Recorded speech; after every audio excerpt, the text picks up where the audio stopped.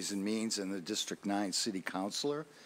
Today is Monday, May 6th. No, yeah, May 6th, sorry.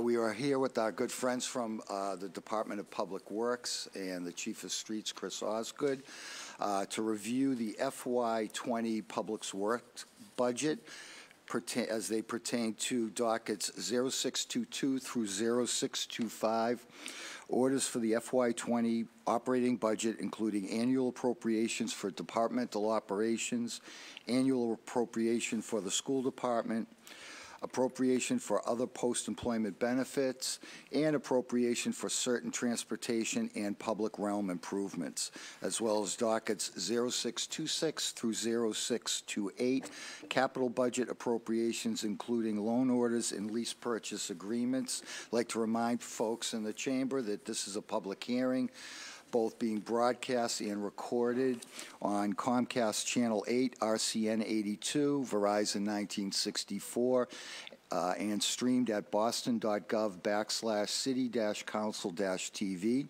I'd ask everyone to silence their electronic devices. Throughout the hearing, we will take public testimony at different points in the hearing. There's a sign-in sheet to my left by the door.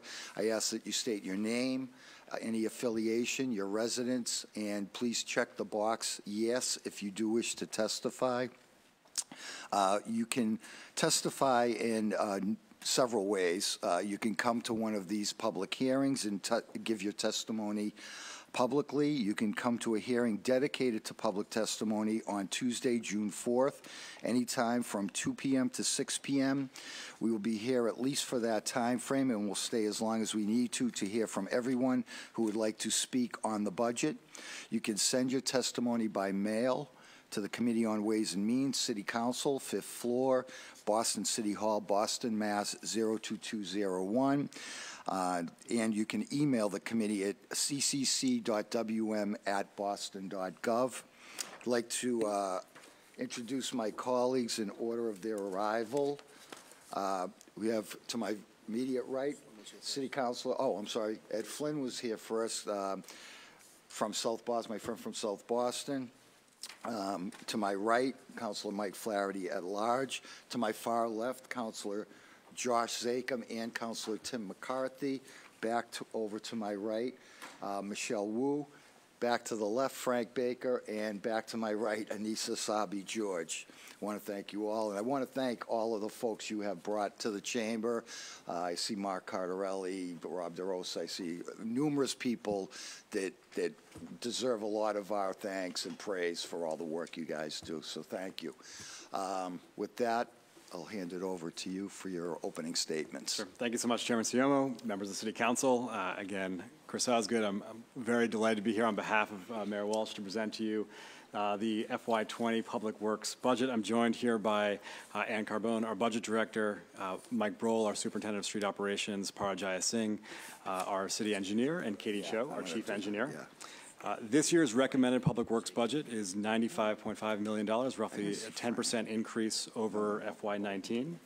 And that funding supports roughly 390 staff people to deliver on two key missions for the mayor. First, to deliver exceptional basic city services, and second, to design and construct great streets. I'm going to walk briefly through some of the things we got done in FY19, some of the goals for FY20, and some of the new investments in FY20. Starting with something which is sort of core to our work, which is snow. Led by Mike Brohl, we had another successful winter. This winter, we got about 3 feet, a little over 3 feet of snow in the city of Boston. It was a winter which was very short on major mega snowstorms. I think we only had one snowstorm that was above a foot, a storm on March 5th. And though we did not have many of those huge mega snowstorms that give cause for things like a press conference, we actually had dozens of early morning snow, ice, or mixed precipitation events. And because of the incredible attentiveness and good plans of Mike Brohl, of Norbert Parks, of Danny Nee, Darlene Williams, and their team, those events largely went unnoticed to the morning commuters because we had done a good job throughout the early morning hours making sure our streets were safe. Our expected snow budget for FY20 is around $24.8 million, a slight increase over the previous fiscal year. In addition to all the work we do around snow, during the winter, obviously we're focused on keeping our streets clean all year round. Last year, one of the things that Mike had presented on was a plan to bring more of our street cleaning services in-house. That is a service which is largely contracted out. Because of that work, we saved around $148,000 by bringing that more of those services in-house and continuing to deliver exceptional city services across the entire city.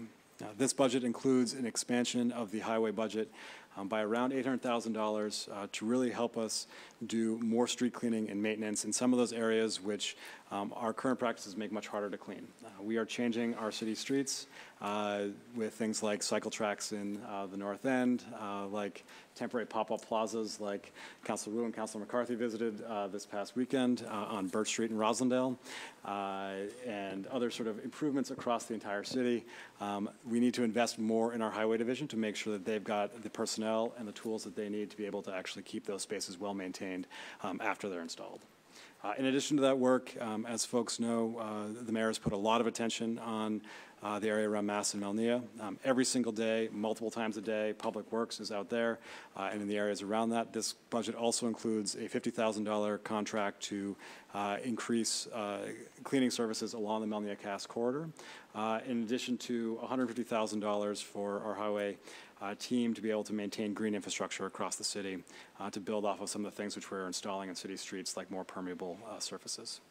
In addition to all the work around street cleaning and just keeping our streets free and clear of snow and looking beautiful, our street lighting division is another place we're adding additional investment in over the course of this year, led by John Yetman and Mike Donaghy.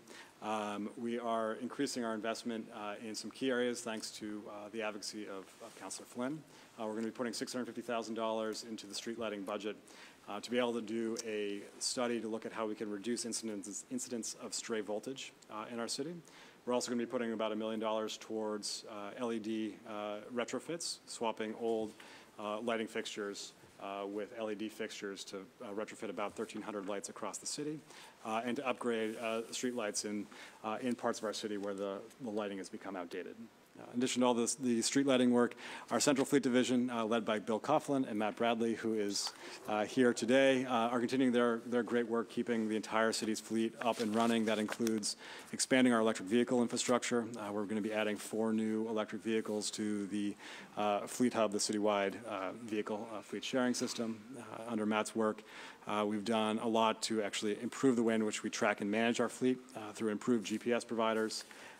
And we are also piloting some new technology over the course of this coming year with likely a partner called Mobileye to think about how we can instrument our vehicles to make driving on city streets easier for folks who are behind the wheel and to reduce crashes. In addition to all that work, obviously the big change within the Public Works budget is actually in the Waste Reduction Division. We expect that of that $9.5 million increase, almost $8 million of that, at least almost $8 million of that, is because of adjustments in waste reduction. As folks know, the Public Works team handles the roughly 240,000 tons of waste that are generated in the households across the city of Boston, whether that's trash, yard waste, recyclables. All the contracts for those services expire on June 30th this year, so they're all being worked through right now. And while we have not finalized all those contracts, so we don't have necessarily specific numbers, we are looking at a significant increase across all 4 of those contracts: collections, recycling, yard waste, trash. That work, we think we are in a good position for the year ahead, largely because of the leadership of our Superintendent of Waste Reduction, Brian Coughlin, his team, Dennis Roach, Jerry Gorman, who are all here today, who really have a focus on how we can use those contracts to actually achieve the mayor's vision, and one which all of you have spoken to as well, of how we actually achieve a zero waste city, reduce the amount of trash we're creating, increase the amount of composting we're supporting, expand the amount of recycling services that we're delivering. In addition to the work on waste reduction, we also are obviously investing a tremendous amount into the actual capital infrastructure of our city streets. Nowhere are we investing more than in our bridges, and our bridge program is overseen by PARA. We have 40 bridges in the city of Boston, and the mayor has made it a huge focus for our capital budget over the past several years, and in this year to really improve those bridges. We have 2 bridges that just wrapped up significant capital work: the Alfred Street Bridge in Charlestown, and the Mass Overcom Bridge in the Back Bay. Appreciate Councilor Zacum's patience on the Mass Overcom Bridge project. In addition to that, we've got a very significant bridge project underway, the North Washington Street Bridge reconstruction, which is going to be an entirely new bridge connecting essentially Charlestown, the north end, the Bullfinch Triangle.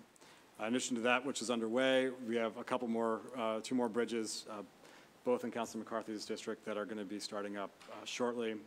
The reconstruction of the Dana Ave Bridge, and then some work not on the bridge itself, but around the Father Hart Bridge to just improve safe traffic flow in that particular area. And then we've got three more major bridge projects that are in design, the Long Island Bridge, the Northern Avenue Bridge, and the Dalton Street Bridge, all of which PAR is working on. In addition to all of those specific projects, this particular capital budget also increases the amount of money we're spending on just routine capital repairs, knowing that one of the best ways that we can achieve a state of good repair is just to regularly do those critical elements of investment which PAR's team is overseeing. In addition to all the bridge work, PAR's team is also working on a series of reconstructions of major roadways in the city of Boston. This year we will be finishing up Summer Street in the Fort Point Channel. We'll be finishing up North Square in the North End. We'll be breaking ground on Beach Street in the Leather District, and we'll be starting some additional planning work on key corridors that we'll talk about no doubt tomorrow, things like Columbia Road, Blue Hill Avenue, Cummins Highway, Center Street, among others. In addition to all of that reconstruction work and the bridge work, we do a tremendous amount of just investing in those key neighborhood basics, really led by Katie Cho, our chief engineer. Under Katie's team, we'll be resurfacing roughly 40 lane miles of roadway across the city of Boston, making sure that streets across the entire city and every single neighborhood are smooth and safe to be on, no matter whether you're walking, biking, or driving. In addition to that work, we are also going to be investing in ways in which we coordinate our capital work better. As Councilor Siomo mentioned at the beginning, a lot of that work is done by Mark Cardarelli, and we are going to be looking at the technical coordinating system we use to coordinate all of our utility work going forward in this budget as well.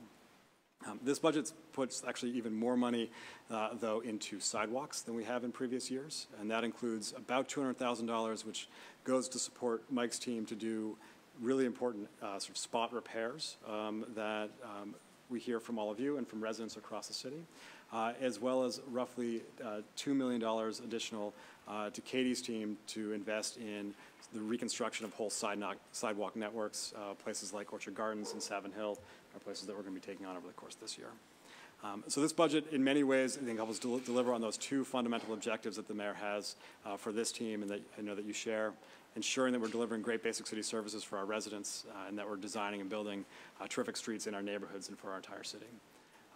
In closing, I want to end where Councilor Siomo, you led off, which is really to thank all of you for your partnership in this effort, to thank the women and men who I'm joined with here, the women and men who are here, who are up in the gallery, and honestly, most importantly, the women and men who can't be here today because they are out on the streets just delivering the basic city services we all depend on. So thank you and look forward to your questions. Thank you. Is that it for you? That's it. Thank you. Let me also add to that list the field folks, D4 in my district, John Shalmo and Chad, very responsive, and Eric Prentice, my liaison. Just want to give those folks a shout out. I wanted to first ask, what is the balance of the snow budget that we didn't use this year? So we are still working through a final number, in part because it is shared across multiple departments. So there's some departments that draw from that roughly $24 million line item that do not include public works. And we are going to be investing in some necessary repairs to things like our salt sheds and investments in our plowing equipment. So we don't quite have a final number yet, but it'll ballpark? It'll likely be under the 24, but I don't have a ballpark yet. Okay. So we can get that. When you get that, if you could Absolutely. Pass it along, I'd appreciate it. Yep. And then just to dive right into the waste reduction, I want to commend the mayor's commitment to recycling, but again, as someone who came here in 2008 before single stream, we all had to divvy up all our glass and plastic and paper, and we thought we'd see a great increase in recycling. Could you kind of dive into that a little, Chris? Sure. Absolutely. Our diversion rate or the amount of our trash that we recycle is roughly 22%. So we generate about 240,000 tons of trash. We recycle about 40,000 tons of that. We know that we've got a huge opportunity to do more. Of the 200,000 tons that we throw away, roughly 30% is compostable and roughly 30% is recyclable. We know there's a huge amount of food waste, yard waste, and recyclables that are in that waste stream. And that is why the mayor, a year ago, kicked off an effort in collaboration with the Environment Department and this department to create a zero waste plan, which we'll be releasing over the course of this spring, which has a series of recommendations about how we can actually increase our recycling numbers and increase our composting numbers as well. There's some things that are in this budget which actually allow us to take some steps in that direction. Yard waste is one, I think, very good example of that. So again, if you look at that 200,000 tons that we are throwing away, 30% of that's compostable, and a good chunk of that is actually yard waste. We are going to change, we're going to significantly increase the amount of days that somebody can actually drop off yard waste in the city of Boston this year. Right now, there's 18 weeks a year that we do curbside yard waste collection. We're going to be increasing that through this budget to 20 weeks of yard waste collection, plus on at least 20 additional weeks, we're going to have a place that residents can actually drop off their yard waste, so that for most of the year, if not the entirety of the year, we're going to have a way in which we can take yard waste out of trash bags and get it to a place where it can be composted. And as folks may know, that then, once it gets composted, actually gets returned to community gardeners across the city of Boston to actually support community gardening in our city. Great. Let me recognize Councilor Andrea Campbell that joined us at the beginning of your presentation. So help me understand how the contract for trash was able to go up so significantly when we're under contract with them. So there are, all four main contracts expire on June 30th. So the number which is in this budget is for all the contracts that start on July 1. Okay, right. While I would say in terms of total dollar value, that is really being driven by 3 of the contracts. And as we go through the contracting process, which we have not finalized yet, we can get you the exact numbers. But we spend roughly half of our budget on the collection side. This is simply paying contractors to pick up the trash, yard waste, and recyclables and take them to their final destination. And that is, we're seeing an escalation in that just simply due to some of the overall changes in that market. Second, we're also seeing an escalation in the cost of where we take our actual trash. And there's some limits within the state. There are fewer waste energy plants and fewer landfills, or less capacity, I should say, likely in the long term in the state. And we're seeing some of the results of that limited capacity on the pricing that we've received in this year's bids. And we've also seen an escalation on recyclables as well, again, largely driven to some national and international factors around recycling. Right. I don't know, Mike, if there's anything you want. So, and I think, would you say the recycling part of the contract is gone? I mean, I think we used to actually make money or offset. That's correct. Right.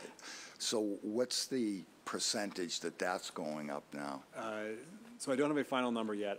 Absolutely, in terms of percentages, that is the most significant increase. In terms of absolute value, in terms of dollars, we'll likely see a greater increase in both collections and potentially in the drop-off of trash, more than recycling. But recycling has gone up significantly.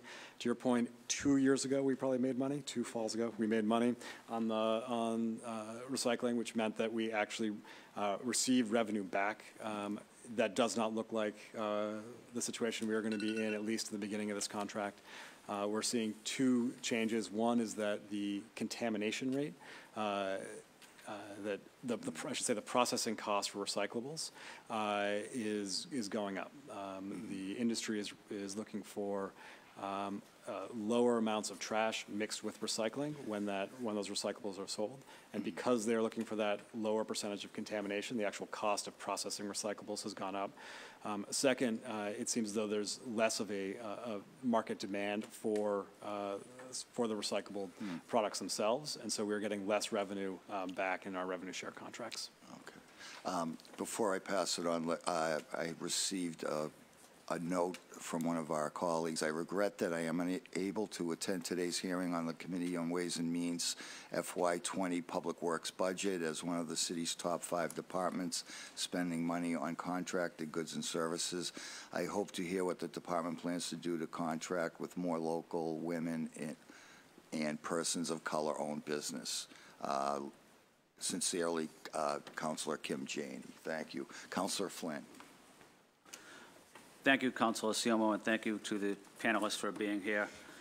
I started off the day on Saturday in the South End, Chinatown, and the Bay Village with Levia Block, with Eric Prentice and Danny Nee, but there was a worker there from Public Works. His name was Louis Arwuhu. He's doing an outstanding job, very, very professional. And before that, I saw another man in Chinatown. His name was Vincent. I didn't catch his last name, but he was sweeping the streets on Tyler Street.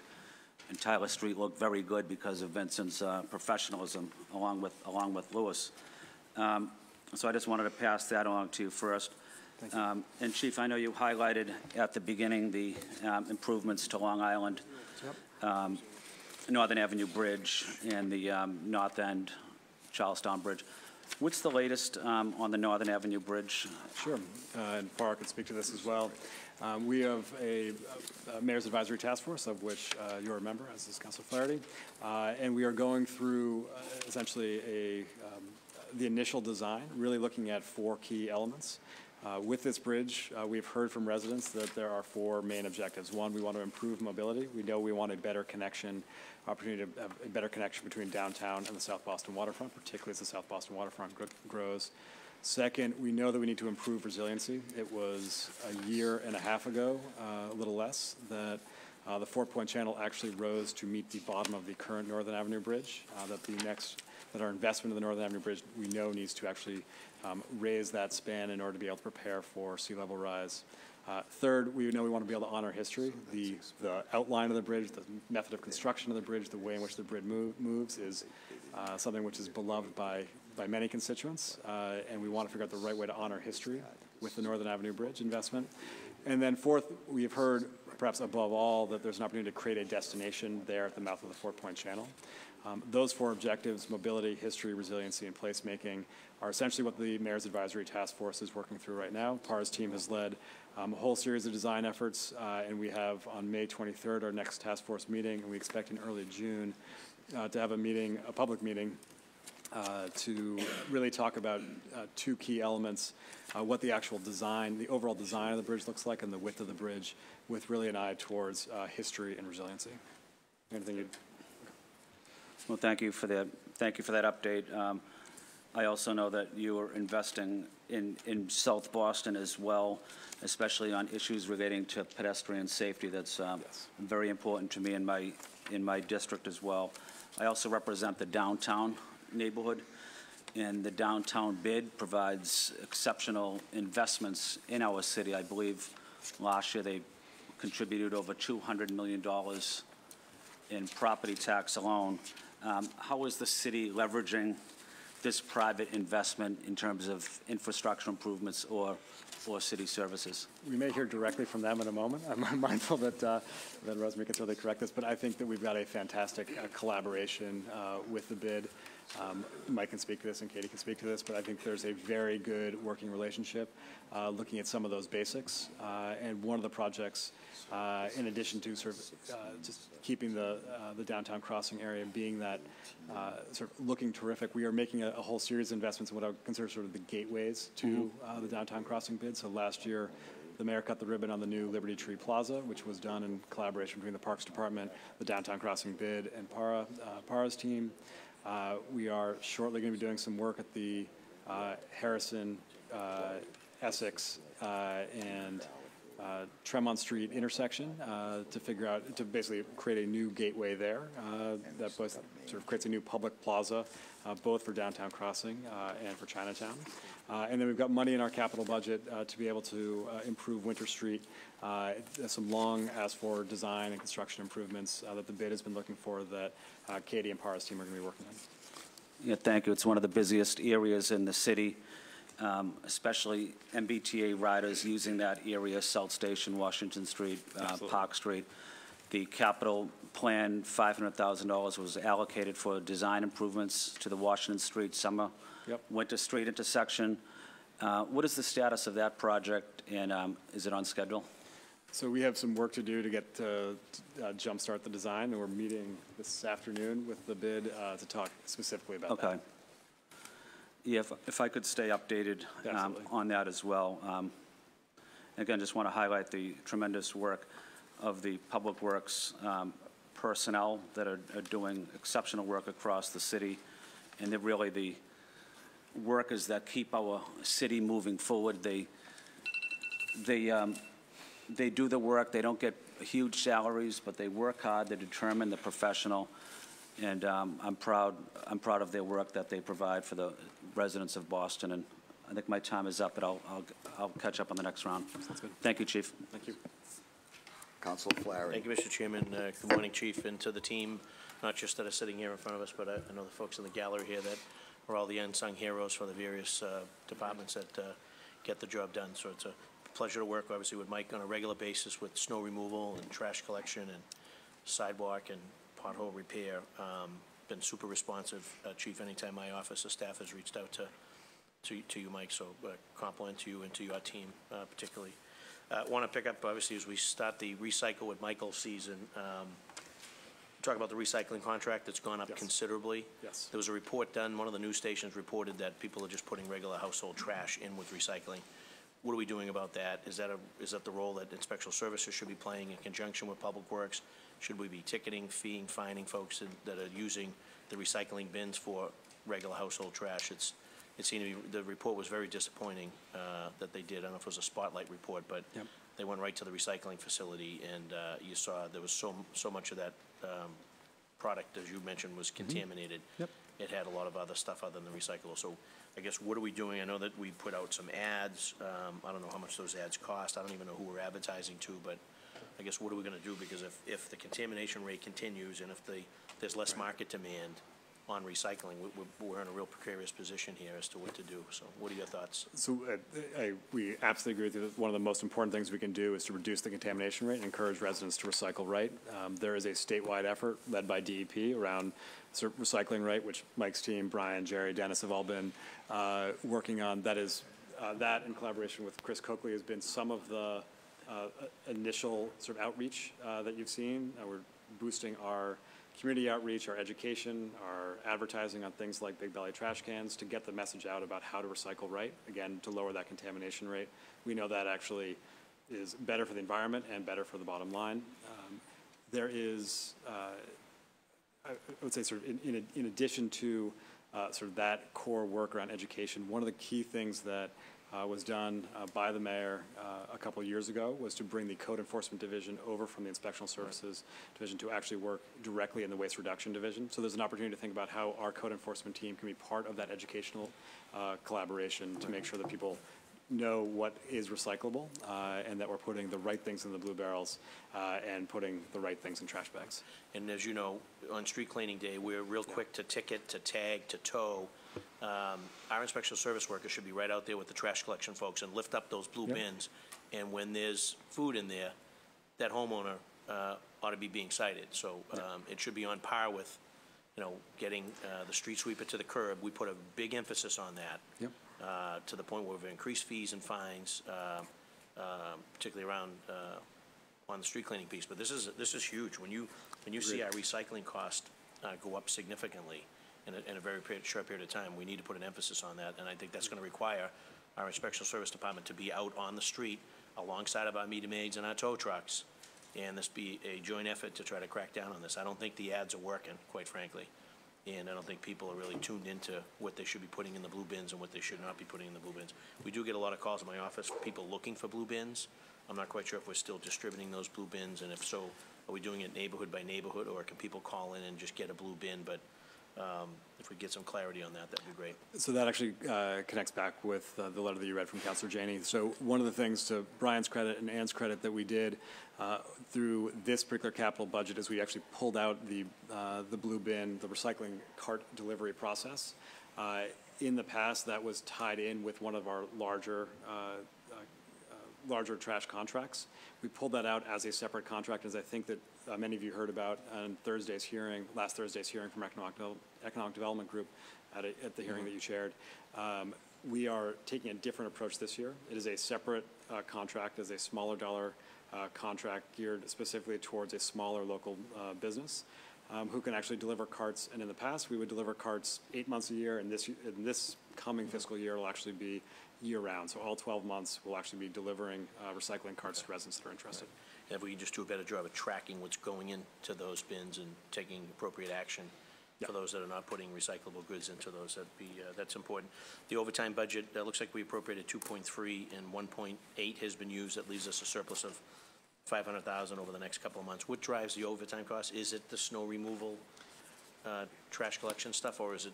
It's actually separate from snow removal. This would be across the entire department, but for your weekend cleanups, your neighborhood cleanups, street lighting work with capital, and some other work that they'll be doing just to maintain their assets. For the most part, though, I would say that it's fleet maintenance and the highway division would be the bulk of that work. And then, Chief, if I can just shift back to the follow-up on Council Flynn's comments on the Northern Avenue Bridge. I know that there's a pretty wide, there's a wide gap there. So I think we need to, do we want to be a soup or do we want to be a salad? We can't be both. So I think we got to tighten that up to go from sort of a 50 to a 160. We have some explaining to do. So if we're going to be approving this budget, I'm going to kind of need to know sort of what that real number is, because that range is just so wide. And also to be very clear as to what those uses were. I know there was a article, I think it was in the last week or so, but the city's position, we really weren't firm and concrete as to what that bridge was going to be used for. We can't be all things to all people. We got to really be clearly define the scope of that bridge, the size of the bridge, and the cost of that bridge, and just be upfront and frank with people and what those uses are going to be. I don't think we can start to continue to tiptoe around it. So if we can tighten up 50 to 160, it's a huge difference, and also the uses that are on that bridge, and we state that publicly, that would be, I think, that more than appropriate. Thank you, Mr. Chairman. Thank you. Council Baker. Thank you, Mr. Chair. Good morning, everybody. Thanks for coming out. Chris, will you talk about, you said you had a $50,000 contract for Mass and Cass. Is that for just for your department to spend within for cleaning down there? It's really specific to the actual sort of lawn areas along Melnia Cass. This was something which was put together by Eric Prentice in collaboration with Mike and Ann to figure out how do we actually maintain the lawn areas in Melnia Cass as an additional set of services on top of everything else we're doing. Okay, so not really Mass, more Melania Cass. More Melnia Cass. Oh, okay. And you talked about the yard waste to drop off. Where would that drop off be? At the American Legion Highway site. At Bruce's. I don't know if Bruce is still there, but at his site. Exactly. Is he able to sell any product over there yet, or it's all just community gardens? So he is able to sell in this, what we bid out this time is we actually made it very clear that whoever has the contract has the right to be able to actually sell anything above, I think it was 1,200 cubic yards, anything above the threshold that goes out to the community gardeners. Yeah. And just as another way of being able to manage costs and also provide compost back to residents who may want it. And what are you seeing with him over there? Is are his numbers for yard waste staying the same year over year? Are they increasing? They'll be increasing. This year we definitely think, because we'll have more curbside days of collection plus the weekend drop-off opportunities, we're definitely going to see more yard waste. So we're expecting an increase this year? That's correct. We bought a couple Polaris sweepers. Will you explain, are they the small sweepers, the regular size sweepers? What are they? So they're small utility. They look like little 4x4s with the hopper in the back that they could throw material out of. But ultimately, we bought them with brooms and plows. We brought 3 of those and utilized them on Summer Street, Melnia Cass, all these different bike lanes that have been here and popped up. Along with that, we also bought 2 what they call Avant machines. You'll see them. They're green. They look like small backhoes, but they have different attachments that allow us to push, broom, and throw. Sweepers on those? Yep. And plows? They're all 12-month pieces of equipment, so we're able to use them. And will they be on, like, sometimes the city vehicles get beat up, regular maintenance on those? Most definitely. In-house regular maintenance? These were all given to us the ideas by Matt Bradley and Billy Coughlin. So the genesis of all these purchases have been driven by them. They're the ones who support that maintenance. Yeah, Yep. and they're In-house. overseeing the maintenance. In-house, yep. Good. The tow contracts, you guys working with BTD at all on any of their, I know that you're, so you guys have towed truck drivers. They don't have anything to do with BTD, they're just within your ranks. So we have one or two large, they're called wreckers. Yeah. We actually got one last year. I think we purchased a used model last year. So we have 2 drivers for that. Those are for basically in-house tows of our large plows. So they also tow, I think, for EMS and Boston Public Schools as well. So they can tow large-scale pieces of equipment. But for the most part, all those tow operators are still sitting in BTD. Yeah. Would you use those guys at all if you had, like, can you start using those guys at all if you need smaller vehicles? Yeah, Because- yeah. I think it's a conversation with Commissioner Rooney, but I think that's Okay. very wise. Chris, what does your workforce, like in public, Mike, you're probably here on this too, what does the public works workforce look like? And this can trickle down to parks and transportation, all of our departments that are forward facing. What does the next 4 or 5 years look like? Do we see like what's happening in the police department where a lot of retirements? And if so, what does that look like? And are we training anybody to come in? What is the pathway to get into public works, transportation, and that sort of thing? Are we looking at the future at all? Sure. So I'll just jump in on the operational piece. We've been taking in, this body approved the budget last year. We got 6 full-time Hokies. That's that full-time position that cleans the streets. It used to be something where all our current supervisors started off in 15, 20, 30 years ago. So that feeder system has helped. Out of the 6 that we hired in last year's budget, 5 have been promoted. Have moved up in the Yeah. ranks? So as far as your question about maybe an aging workforce, in highway, we're probably city standard, I bet. We've got. What is the city standard? I'm kind of gray at making it a bit gray, but I think we're young. I think a lot of our longer-term employees will tell me that we're very green, that we've got a lot of new employees that we've got to continue to improve and manage up. To just get to know that 30-year-long history of, historical knowledge. I think that as far as the retaining of employees, we do have some titles in some positions that makes it difficult for us to retain. We get folks in with their CDL or help them get their CDL, and a lot of times we lose them to a water and sewer, a private entity. After they get their CDL? Yeah, so we've had ongoing conversations about how we can maintain those employees, whether they start at a higher rate, whether we talk to the union, which we have started that whole dialogue. Just to, I always say, a large spreader in a snowstorm is $280 an hour contracted. It's on overtime, it's $33 with a city body, right? So the more I guess that's where I'd say is our largest issue right now as far as maintaining. And it isn't that they're aging out or retiring. It's that it's just holding them here at the current pay. Mm-hmm. Okay. So basically, our only in is the Hokie program, or I would add one other pair of others. Both Par and Katie have co-ops that we use. We hire co-ops as a sort of engineering pipeline. And then the Office of Workforce Development created a City Academy program. I think I'm calling it the right thing. City Academy program that Trish Casey, Bill Coughlin, Matt Bradley all worked on to basically create training programs for some of the entry-level jobs. Theirs focused specifically on, as Mike referenced, sort of CDL and other sort of licenses you may need for careers. So we've developed a program with workforce development? Yes, we were actually one of the first, correct me if I'm wrong, we were one of, thank you. We were one of the first sort of city departments working on exactly that. And then Mike just reminded me, our Central Fleet team has a really good partnership with Madison Park. They've cultivated that over a number of years and have hosted a whole host of interns to learn that career and potentially then come work for us in the city. Okay. I saw Glover's Corner, is that all, Katie, is that all the sidewalks we talked about up by High Street and all that? It is, yes. So we'll, that is out to bid actually starting today. Okay. So that will be constructed probably beginning this season. All up by the Mather and that, Correct. that neighborhood? Okay. Thank you, Mr. Chair. Thank you. Councilor Zakem. Thank you, Mr. Chair. Good morning, everybody.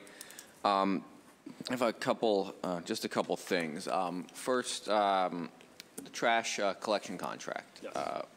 Where are we on that? I've actually gotten quite a few letters, calls from constituents who are thrilled with the current our current contractor and asking where we are on reviewing that, renewing. Can you speak to that? Yep. So we're going through the actual sort of contract award process right now, so we can have an update you on the specifics, I think, shortly.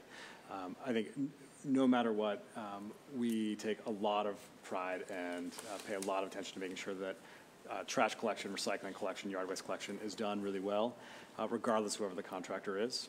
And there's a number of things, both structural and operational, that I think allow that to be the case. One of the, we already touched on, moving code enforcement over to Public Works is one way in which we've, I think, really boosted our ability to ensure that trash collection is done well. Second, we have, and in this coming contract, we are putting a higher level or higher standard in place for the use of GPS on all trash collection contracts to make sure that we can manage them better. Third, we made it much clearer the fines that would be associated with failing to do certain contract provisions. And fourth, I would give a lot of credit to Mike, to Brian, to Dennis, to Jerry, to their team for really managing these contractors well. In your district and for all this, one of the things which will, I think, help have trash on the curb less and be able to get us through the city faster. We're going to be adjusting the start times for trash collection down to 6 a.m. What I guess, I mean, I know there's more than one bidder, and I know that the current one, Sunrise, you know, has, I think, done a fine job. And what provisions, you mentioned, you know, GPS, performance, I mean, are there penalties for that? And obviously, is your department the enforcing agency, for lack of a better word, or is that something that's going to have to, you know, work its way through the law department or anything else? I mean, enforcement and standards is critical, I think, particularly in the denser neighborhoods like Councilor Flynn shares, some of the areas that we share, particularly Beacon Hill, downtown Back Bay, and the alleys. So could you speak to that? Yep. We have and Mike can talk to this too, but in this contract we spell out very clearly the standards you'll be held to and the penalties associated with failing to meet those standards, and those would be and will be enforced by Public Works. I do think one of the reasons why we've seen some significant improvement over the last 5 years also has to do with your constituents. I think we have formed some really great partnerships across the city to make sure that trash is being put out in a great way, recycling is being put out in a great way. So I think that all of that will sustain itself regardless of what contractor we select for next. Well, I would just, on this topic, just, you know, I know folks don't want to go back to, I think, the prior contractor. They like how things are now. Obviously, if that's a fiscally responsible decision, the results are incredibly important in holding whoever it is accountable. Agreed. Second, unrelated issue, I know I'm on the clock over here. The sandwich board pilot program that we have in the city of Boston. I know Councilor Flaherty and I have spent some time on it with Commissioner Christopher. Right now, I have concerns about Newbury Street in particular, and it's been going on. I took a walk with Commissioner Christopher, actually, with some neighbors the other day. It seems like, one, even given the current ordinance, which I'm not a supporter of, probably 80 to 90% of the signs don't comply with that, on Newbury Street at least. And, you know, code enforcement is empowered, your department, to go and pick them up off the street. It's a pretty basic standard. I would like to change that rule and eliminate them altogether on Newbury Street, but that's for a different day.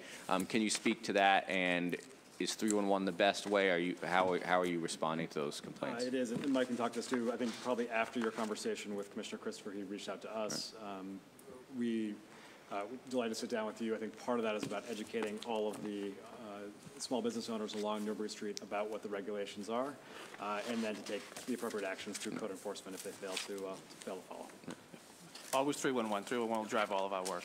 So I will say, I would hope and I would ask, actually, that your department, if there's 311 complaints, to go out and just pick up the signs. I'm not advocating a sweep without more education, and I have talked to both business associations for that area, and I know they're in touch with both the Neighborhood Association, Commissioner Christopher, probably some of your folks, but when people are actually making the reports, if they could go and get picked up. I see your employees, I see your team out there doing a great job of emptying the trash and recycle bins along Newbury Street. It is a bit of a burden to businesses, but the rules are pretty clear, I think overly lax on this front.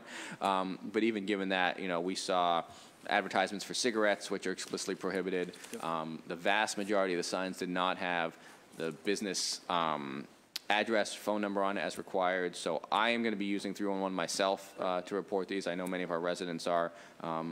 In concert with education, I know the Architectural Commission is also looking at setting some other standards to try and address this. And you know, I appreciate this is probably unique to this street. The program seems to be working well. I don't get any complaints about it in Mission Hill or the Fenway or even so much in Beacon Hill. But it's the crowds and the proliferation, given that on Newbury Street we have a building with maybe 40 feet of frontage and four businesses in it on a sidewalk that's, you know, this big, and particularly on the weekends when you have hundreds, thousands of people, which is great, but we need to do that. So I will continue to use 311 and ask that prompt responses there. Thank you. Thank you. I failed to mention one other person from Code Enforcement, Steve Tankel, that Absolutely. does some of the most difficult work with homeowners and other issues in neighborhoods. So, Councilor McCarthy. Thank you very much, Mr. Chair. Thank you, everybody, for being here. My old department, I always love this hearing because I always generally have good things to say. But I do want to start out with some thank yous. These are really my go-to people who always pick up the phone, Saturday, Sunday, doesn't matter. Mark Cottarelli, Eric Prentice, Zach Wathmuth, Dennis Roach, Freddie Mycroft, Chris Coakley, Kevin Linsky, and of course Steve Tankel. Literally, at any event, any time of day, I can always shoot them a text and I get an answer back. And I don't think people realize how hard people work behind the scenes, not just from 8 to 4 or 8 to 7 to 3, whatever the working hours are. So just a couple of things. I want to thank Para especially for all of the upgrades coming to Reedville and High Park. Dane Ave Bridge, Dane Ave High Park intersection, Walcott intersection, you know, well over $2 million for that intersection, $4 million for the bridge. This has been a long time coming for that area, and I'm very happy the fact that this administration, with the leadership of Chief Osgood, has really focused on capital improvements, things that you can see and things that you can touch, and that's it's been so important. I think it's been lacking, and over the last 5 years, it's really turned around. Just a couple thoughts. Thoughts on crosswalks. You know, over the last 5, 6 years, I've been kind of talking about getting rid of those wagon wheel crosswalks because they fade in about an hour and a half. Yes. And they're expensive to repair when utility cuts go through. And I know Mark Cottarelli is on the utilities to try to repair them as is, but we all know there's a 15 by 15 patch put over them and they never come back. Have we looked at new crosswalks and what kind of materials we could be using for the future to stay away from the wagon wheel? So Par and Katie can certainly correct me on this, but we are going to the white lines, not to the wagon wheel design going forward. We'll, I think, probably talk even more about this in the BTD hearing tomorrow, but the mayor did step up the crosswalk restriping investment, and we've done, I believe, about 1,200, I'll get you the exact number, about 1,200 restriping of crosswalks over the course of this last year. And it's roughly, I think, around a $2 million annual investment in that, but I'll get you the specific numbers. And again, one of the things that Katie and Mark focus heavily on is exactly the issue you raised. After a cut, don't just resurface it nicely. Also, fix the inductive loops if they were broken, and do the repainting. Okay. So while we're on utilities, I'll skip. I've got them all in order, but I mentioned to Katie before. I just want a little bit of just to put it on the table. Sanford Street, Danny Road, where Ernest is. I know it's a private way, but over the last 30 years, it literally grew up. I grew up down the street. That's where we used to play wiffle ball and street hockey. You can't play street hockey there. It's almost undrivable because the utilities have dug it up so much. So if we can look into whether we patch and repair or just repave that little section, it literally is. There's a 7-inch puddle in the middle of the street now. I think frogs are going to move in at some point in time if we don't do something. And it's absolutely the utilities. And I know that working in District 8, as long as I did, even plowing that area is tough because the blades go right over, you know, I mean, you know the deal. So if we could take a look at that. Thoughts on repairing heaving sidewalks and new materials for tree pits? Are we looking into anything that could possibly be new? Because we've been dealing with this for forever. where, you know, we come in with the temporary repair with the blacktop, and then people yell at you for doing the temporary repair with blacktop. So 3 separate things on that. First, last year, we piloted in Councilor Siomo's district along Brighton Ave for a number of blocks, essentially a new type of tree pit fill, which sort of gets at some of this, allows for sort of water to be able to get through to the We have those at roots. Blackstone too, right? It's the same type of material? Same sort of, Okay. exactly. So that's one piece. Second, one of the new investments in this budget is around $200,000 to support Mike Manning's team, Mike Broll's team, to see if there's equipment or materials that can help do some of those basic repairs in a better way. And then, again, across the board, the mayor's really increased the investment in Katie's team to go and just fix more sidewalks across the city of Boston, taking a more of a network approach. And as we do that, to think about what the right design is to make sure that we are allowing for trees to grow in a healthy way without heaving up the pavers, which, as you know, is not an easy challenge. Not an easy game. And then lastly, in this round, the overtime, $2.3 million. You know, I've been there. I understand that you're never going to say, yes, we do need more men and women. I know you're not going to say that. I think you do. But I'm concerned with the dispersion ratio of the overtime. There are some staffers that are making over their base pay in overtime. And I think that you have men and women who are making $40,000, $50,000, $60,000 who are struggling to live in the city of Boston. And I think that the overtime should be dispersed a little bit better. It concerns me greatly, and I think it would also help with the morale of the people who are struggling to stay in a very, very expensive city. And I know with the contract, the newbies who are coming on at that lower rate need to live in the city of Boston. And the people who are kind of at that higher rate may not live in the city of Boston. And the dispersion of the overtime is concerning. So if we could keep a very close eye on that for the rest of the year and moving forward, that would be appreciated. So I'll wait for the next round. Thank you. Councilor Wu. Thank you very much. Good morning, everyone. Thank you for what you do day to day and for a really smooth and great winter season. I wanted to start just with a follow-up on Frontage Road. I know, Chief, we had talked briefly about the study that was done, and you had mentioned at the time that it wasn't finalized yet, so just wondering if it is final and if I could get a copy. It is almost done. UTIL is almost done. My guess is, I think before the final passage of this budget, I think the UTIL study will be complete. Great. So thank you for your patience on that. Thank you. And then had just been following news out of Cambridge around their ordinance on coordinating when road resurfacing or roads are open up, complete streets, bike lanes, et cetera. That is already what we do generally here, right? Essentially, right, they focus on reconstruction, and when we are reconstructing streets, a Summer Street, a Com Ave, and it's part of the strategic bike network, we're adding those bike facilities into it. Okay. And can you just share a little bit about how the kind of between Public Works and BTD, how the actual process of coordinating within the org chart happens around those types of discussions? Sure.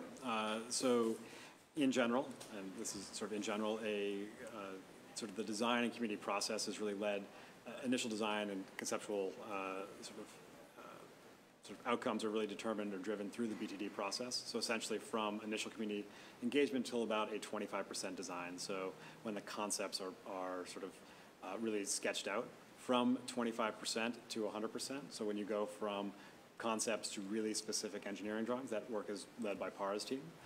Once that project goes out to bid, it's led by Katie's team, and Katie's team will actually oversee the reconstruction of the road itself.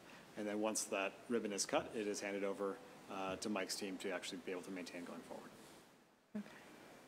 And so the first chunk, the community engagement to 25%, Yep. that is it within engineering and BTD or one of the It's new really roles? within Or? the needs shop. So it's within planning with sort of consultation with engineering, but planning in many ways leads that community outreach and sort of the initial design, making sure that it's following some of the sort of longer term goals that we're trying to accomplish. Okay, so for example, who's the general example of a point person? Like Pat Hoey would be. Okay, perfect, got it.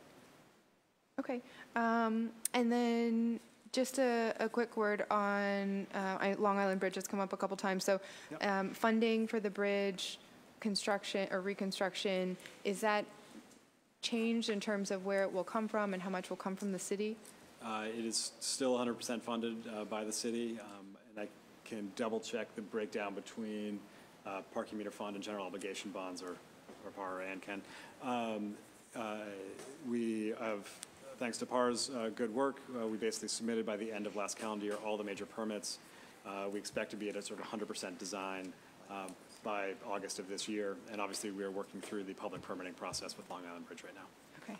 And this might be more for the BTD hearing, but would it be possible to get a breakdown of what has been spent out of the parking meter fund? Just, I don't know, say like the last however many years is convenient. It would be my dream if I could get that before BTD, so then we could talk about it in detail there. I would really appreciate that. And then just finally, for my round,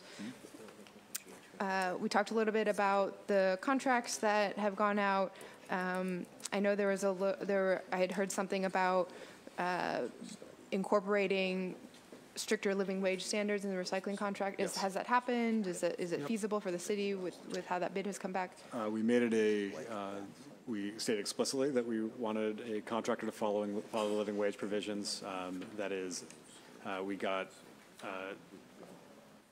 basically only one respondent to the IFB, and we are working through with them now how they will be able to follow that requirement. Okay. Okay. Thank you very much. Thank you. You know what? Before I recognize the next question, could you just explain the report on Frontage Road, what we had studied for that report? Yep.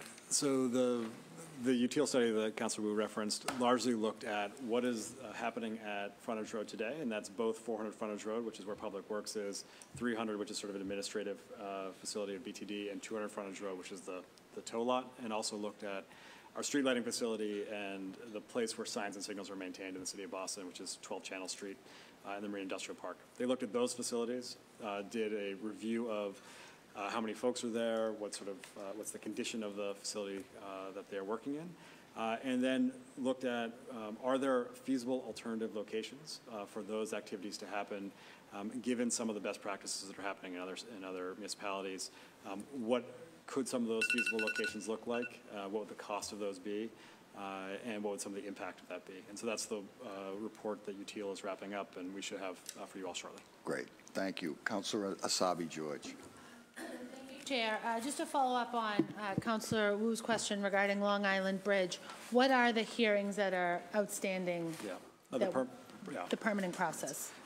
So, and Park can talk more about this, but there are essentially 3 local permits, a state wetlands permit from the Quincy Conservation Commission, a state wetlands permit from the Boston Conservation Commission, and a local wetlands permit from the Quincy Conservation Commission.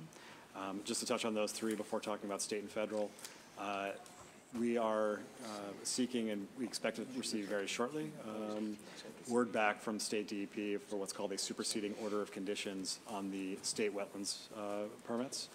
The local wetlands permit from the Quincy Conservation Commission is currently in court, and we expect those court proceedings to happen later over the course of this summer, potentially early fall. I can get you the exact sort of timeline on that. On the state side, we received a MEPR certificate late last year, and that was then challenged, and so that is also in court. It was challenged by Quincy. That is also in court.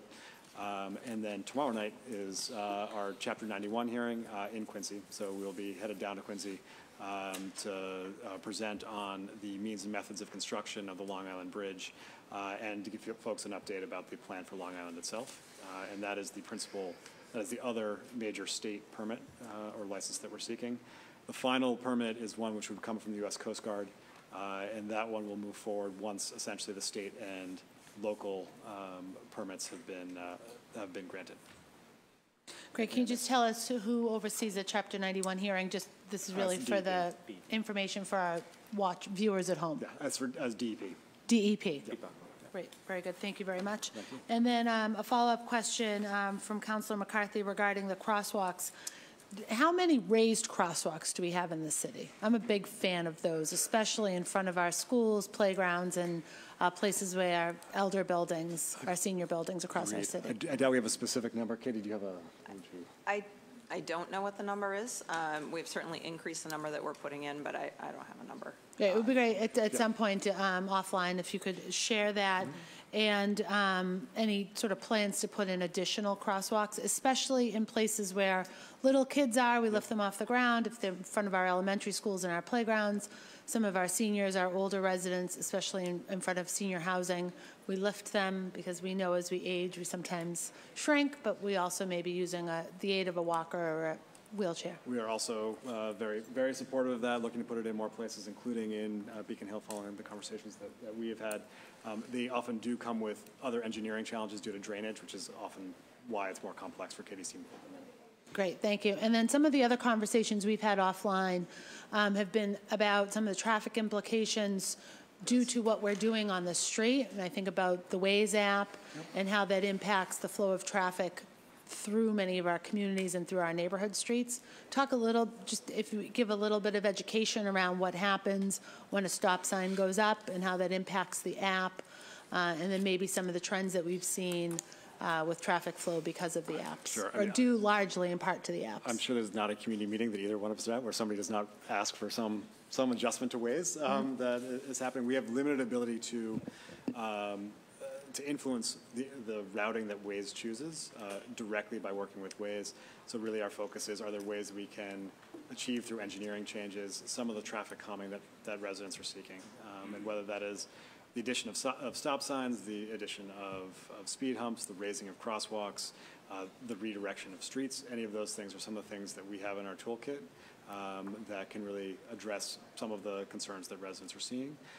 Obviously, there's, I think, some opportunity for us to work with Waze to see if we can also find ways to encourage them to guide people towards main arterials and not to residential side streets for typical commutes. Are we seeing a direct cost associated with the increased volume on our neighborhood streets to the wear and tear of our roads? That is interesting. I wonder if through the, So I don't think that the apps have been around long enough for us to know whether we're actually seeing a sort of increased deterioration because of increased usage, but it is something that we'll be tracking. Yeah. That'll be interesting, just especially since we're in a budget hearing, to understand long-term the impacts of different volumes on our neighborhood streets. And then I think this was maybe, this is follow-up maybe to Councilor Baker's question around some of the work around mass and CAS, especially on the green areas. I understand that's a focus and where we're investing some money. Are we training public works staff on, this might be a question better for Mike, are we training public works staff on proper needle and sharps disposal and handling and disposal? Sure. To date, we have not been trained. We follow the guidelines from the shops teams. The added shops team last year has been very helpful. We're there twice a day, morning and overnight, and in conjunction with Deputy Stratton from the police and also the shops team, we're able to handle the material. When we highlight them, see them, we create a 311 case. We notify the shops team, who's actually, they're there as much as we are. But as of now, no, we've not been trained. So what does happen when your crew is out and they come across improperly discarded shops? Sure. So if Danny needs on site, there'll be a phone call made. He's the assistant superintendent overseeing that area. If he's not on site, there's a 311 case created. And there's also been relationships built between the Boston Public Health and our district yards that handle that area. So I think we've seen the turnaround time go from a couple of years ago being, a bulk of a day to being down to about an hour and a half. So they'll put them around. Sadly, they won't find one. They'll find, a handful, and they will push them into an area, note them. When the shop teams comes through, they'll point them to where the different locations are. What about training your staff for proper disposal? As of right now, we haven't been trained.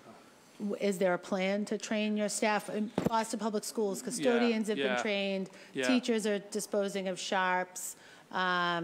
I've disposed of sharps. When are we going to get to that point? It just is unfortunately our reality as a city. So with our workforce, there's no timetable yet to be trained. We've not talked to Boston Public Health about that. I have had some calls from the union recently just about their concerns about handling sharps. When that day does come, it has to also go through that process that these guys feel safe and comfortable. We do have seasonal Hokies down in that area who we keep away from the shops areas. These are folks who don't have any health insurance benefits. When that day does come, it's yet to be scheduled. It has to go through also just a larger conversation. Right. Okay. I mean, I hope we get there soon. I know Parks Department's been, I think, almost 100% trained.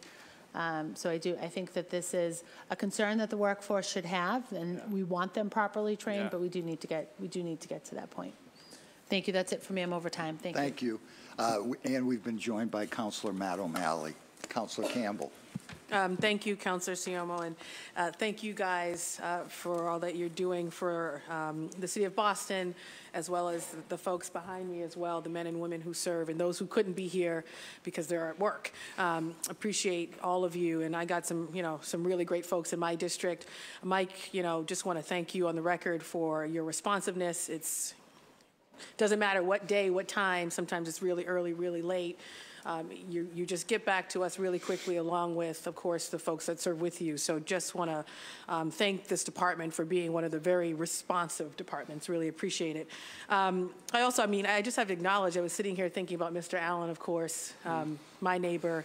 Obviously a public works guy who tragically was killed, lived around the corner from me, but did a lot of great work in the community, and I just had to sort of note that sitting here, was thinking about him and the work that he did for the City of Boston as well. So just some follow-up questions. With respect to Long Island, I'm assuming Quincy is still fighting us on this, and again, we can't move forward unless Quincy gets on board to make this bridge happen.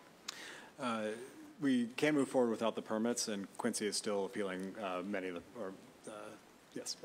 permits that are going, permit processes. Well, I appreciate your steadfast and persistence to move this along. It's really important to the community for obvious reasons. On the going back to some questions from Councilor Baker on the yard waste. Really exciting to see more opportunities for pickup. That's something that comes up quite a bit from folks in the community. And also this idea of dropping off. So how many locations will folks be able to drop off? When does that happen? So we're still working through the schedule, but it would be one location, which is the American Legion, the site on American Legion. Is that the one in my district? Exactly. Is that city Yep. soil? Exactly right. Okay, got it. Yep. Welcome to D4. This is great. And then speaking of this idea of city soil being able to sell, I know that was a conversation for quite some time. Is that actually happening now? Do they have that ability? Will they have that ability? And when does that actually happen? So there are now some locations on that site where they are selling various materials. I don't know how active their sales are, but that's something which they were given the right to do. We were much more explicit in this RFP that the contractor would have the right to be able to sell, and we asked for them to give us essentially an understanding of how they would give discounts to residents, making sure that some of these things which are collected from residents' yards actually then were affordable for residents to be able to purchase for their own home gardening. So are they selling now, or that's sort of to come based on the new RFP? It's set up to sell. I don't know if they are actively selling. Okay. So. No, that's great, and I appreciated Councilor Baker's questions as well. Going back to, we've been hearing quite a bit now that we still have sort of a vacant position in Public Works. We got a new commissioner who's obviously interim, but at some point, hopefully that won't remain interim. Folks are talking about how we align the departments. Was talking to Katie at some length about Blue Hill Ave and the possibilities from the Public Works perspective on Blue Hill Ave. But then, of course, you meet with BTD and some of the other departments, and they have their own thoughts and ideas. So how does coordination currently work? From your perspective, how could we be aligning a little bit better? Sure. There are moments, and I'll be frank, there are points of frustration if Public Works is going out to do some really incredible work that we want in the district, but BTD might have their own plans, or some other department might be separate and apart. How do we align, and then how can we do that better, just in terms of efficiencies, of course, saving money and making sure we're all on the same page? Sure. So that particular question around sort of alignment on design and construction is actually a big focus of the person who's right behind you, Dan Lesser, who's been spending the last couple of months really working with the engineering teams, construction management teams, folks like Amy Cording from the PIC, and the Boston Transportation Department team to figure out how do we create a more, a better process, both of engagement up front and then sort of management throughout an entire construction process, so that those initial intents are held to, and that we have clearer communications inside the two departments, and that we're able to then have sort of better products that are being delivered and more quickly in the neighborhoods. That is a big chunk of the work that we've got going on right now, and our expectation is that over the course of this coming year, we're going to put into place those new practices to make our processes simply that much better. No, this is great to hear, and, you know, of course, let us know how we could be helpful in informing the conversation based on what we hear. You know, each department is really, you know, trying to do really incredible work. Agreed. A lot of folks who are overworked and underpaid for the, you know, who work for the city of Boston. So we want to make sure that whatever my response is, it's not to sort of just be critical. Totally. It's just to tell you what we're hearing and hopefully to deliver better service for the residents. Quick question on the Hokies. I mean, there was an investment last year that was, everyone sort of said, yes, this is a good thing, particularly around our business districts and Main Street areas. How did that work out? Is there anything in this budget that expands that? Is that enough folks on the ground doing the work? And then I can save my other questions for the next round. Sure. So we hired the 6 full-time Hokies in that contract. I'm sorry, in that budget. Yeah. We did see. I had mentioned 5 have already been promoted, and so we've just hired in 4 more to fill. We've got a 5th being hired in as well. So it's been a huge success. Areas that didn't have a full-time Hokie now have full-time Hokies. They're supplemented, of course, by our seasonal work, where we get the 10 bodies in this early spring, 10 more in the summer. We've actually been very lucky to get 10 more in the fall. So those six folks do great work. It's probably the most important position in Public Works from where I sit. And to see them already moving up that ladder and then the backfill has been awesome inside of a calendar year. So it's kind of how it's supposed to work. All right. Thank you. Thank you, Councilor. Thank you. And we've been joined by Councilor Lydia Edwards. Let me recognize Councilor Matt O'Malley. Thank you, Mr. Chairman, and good morning, early afternoon, ladies and gentlemen. I apologize for my tardiness. I had a wonderful event at Millennium Park with the mayor and with Chief Cook at the unveiling of the first sun safety station from our friends at Impact Melanoma, a great initiative that this body led on, and we're now seeing in states around the country. So nothing to do with DPW other than hopefully some of your workers will take advantage because it's also practicing Sun Safety Week in Boston. I'm sure you touched upon this, Chief, but for my own edification, if you would mind just sort of repeating, I have a lot of concerns. We've talked offline and, you know, privately, publicly about sort of the changes to the recycling contract, what the cost is going to be. I know we haven't yet finalized a contract, but can you sort of give me the Reader's Digest version of where we are and what the numbers look like? So across the board, all the trash and recycling and composting contracts are going up. That means we will be spending more on collections, more on trash disposal, more on recycling processing, and more on yard waste composting. Within recycling in particular, while we don't have a final number in terms of what the likely cost would be, we are seeing that change really driven by 2 things. One, higher processing costs due to high contamination rates. Yep. So an impetus for us to, as Councilor Flaherty was saying, to do more to actually lower the contamination rate, lower the amount of trash that's in the recycling. And then second, there is a role that I think we all need to play in supporting sort of a broader purchase of recycled materials, because that will then sort of increase revenue back to the city and lower the overall cost, as well as just reduce the amount of sort of emissions and natural resources consumption. Okay. And is it, Casella is still the only vendor who's we had one response, and that was Casella. And when will the decision be made? Certainly before June 30th. Obviously, we'd like to have that wrapped up fairly okay. shortly. And other than public education, which is important, what are some other initiatives that we're looking to sort of educate citizens on how to correctly use single-stream recycling? So DEP has a whole recycling IQ toolkit, which the team has been exploring, figuring out what's the right mix of broad education, sort of targeted outreach, and then even potential sort of like flyering on specific recycling bins, which we've been exploring to figure out what the right way is to better educate constituents about what can be recycled and what really is trash. Might it be time to go back to dual stream recycling? I think we'd want to start with education. It would be a seismic change. Clearly, you see lower contamination rates in places that don't have single stream. That is certainly true. But we did see an overall increase in our recycling, our diversion rate by going to single stream.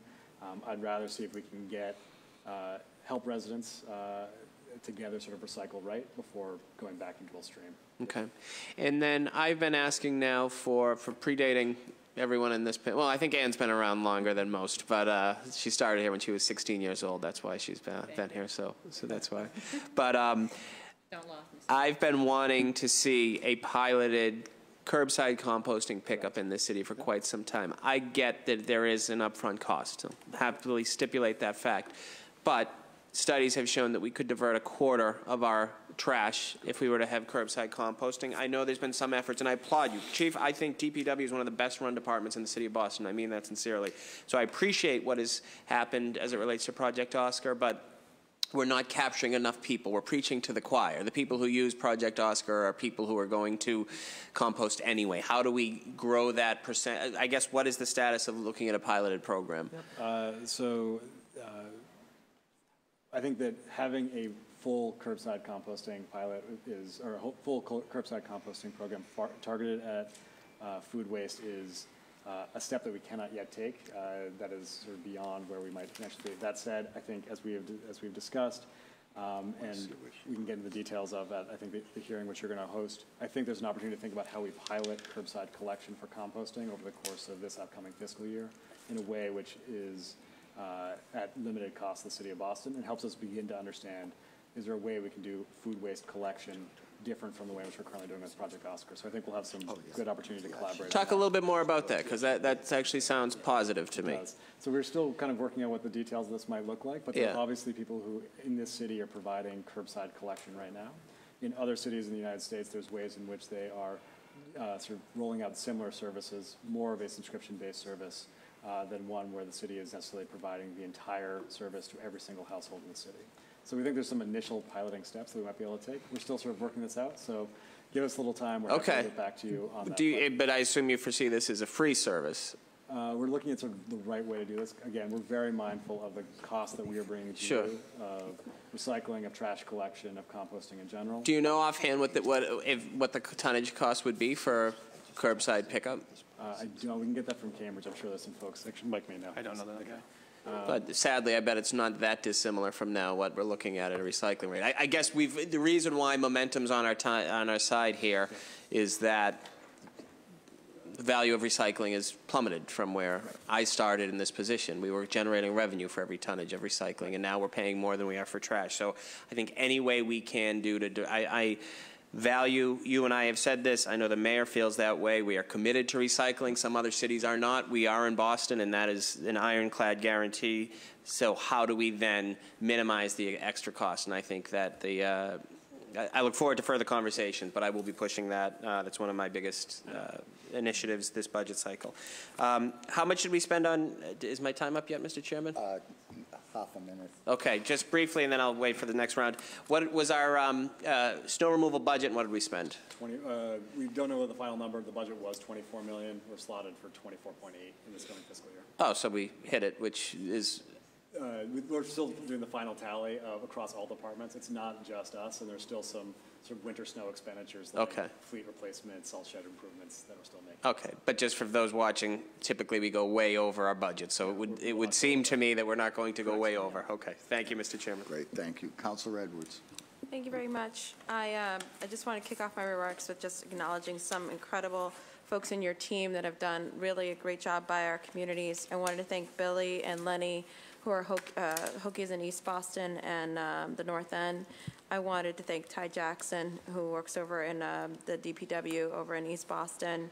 Joe Blazo, Nick Mustachio, and Mike Summers all have been wonderful and responsive. Also, just directly to the folks who are here, or Eric, is Eric here? Thank you. Thank you so much. We've been able to meet with them. They came personally out. Eric and Katie personally came out to the North End to walk the sidewalks where we could show them areas for improvement, and we hope that they'll be on this. Some of them will be on this summer schedule for improvement. And also to you, Michael, I got a direct call after that.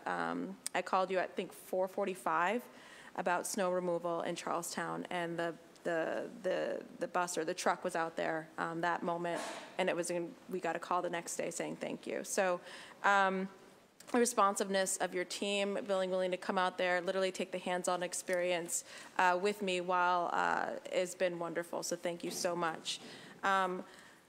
Also, just your responsiveness in meeting with us directly about bridges, for example. Thank you so much. And I'm going to kick off my updates, and you're smiling because we all want to know what's going on with several bridges. And I'll start with, this round with really talking about updates on some capital things. So the Alfred Street Bridge, of course, the North Washington Street Bridge, the McArdle Bridge, and just wondering what's going on in terms of those updates.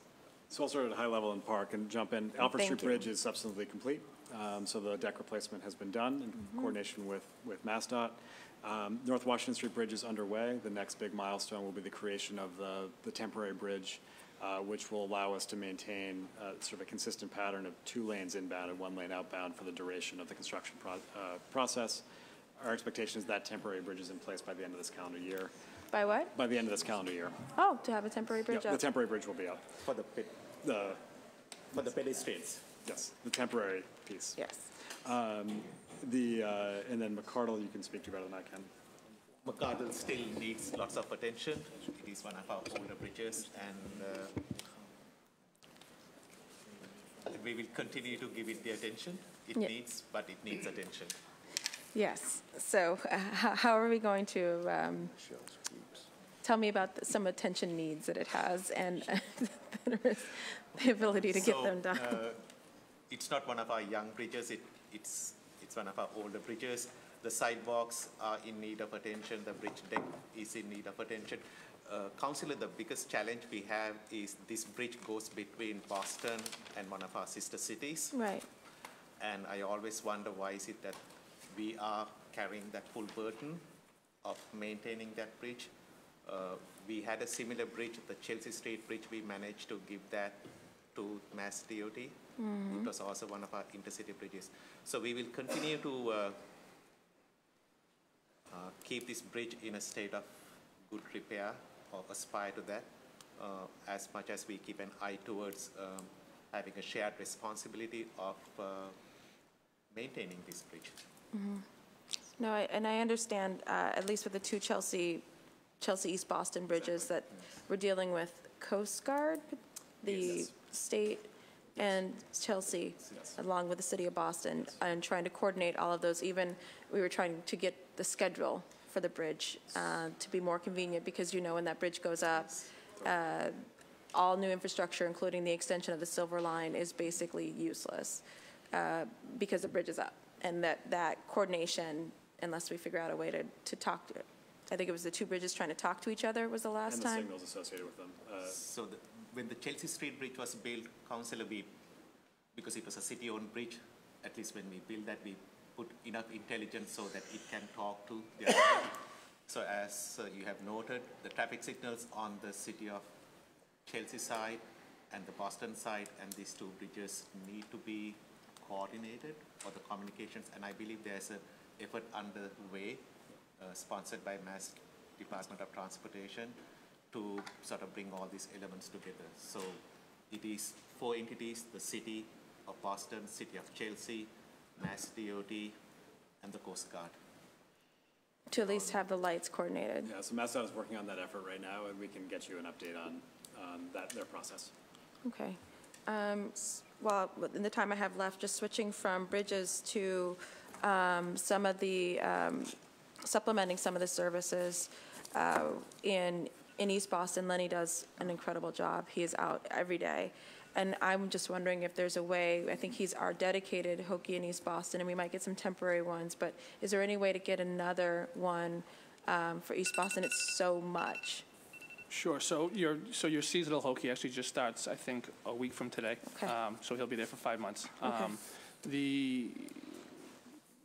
The idea that we can get a dedicated Hokie to Eastie beyond Lenny would be terrific. You've got multiple squares. You've got East Eagle Hill. I mean, you've got some spots that are just tough to be one Hokie in one area. I think the Salem Street Hokie and the North End Hokie is able to kind of handle that area. Right. So we are looking at how we can use these 6 permanent Hokies that we added on to maybe move someone in and around. At least seasonally, it would be a permanent Hokie, but it would be potentially adding just some more support to Lenny and whoever the seasonal piece is. But I agree. it's not a condensed neighborhood. It might be an island, but it's not. Right. You've seen Lenny. Lenny does great work where he's at. It's tough to get Lenny over to Day Square and then Right. back over to Maverick. So we are going through that conversation. But you will have that seasonal hokey, which is 5 months, starting in a week. Thank you. Thank you. I just want to go over some of the employee figures, and I think it bears repeating.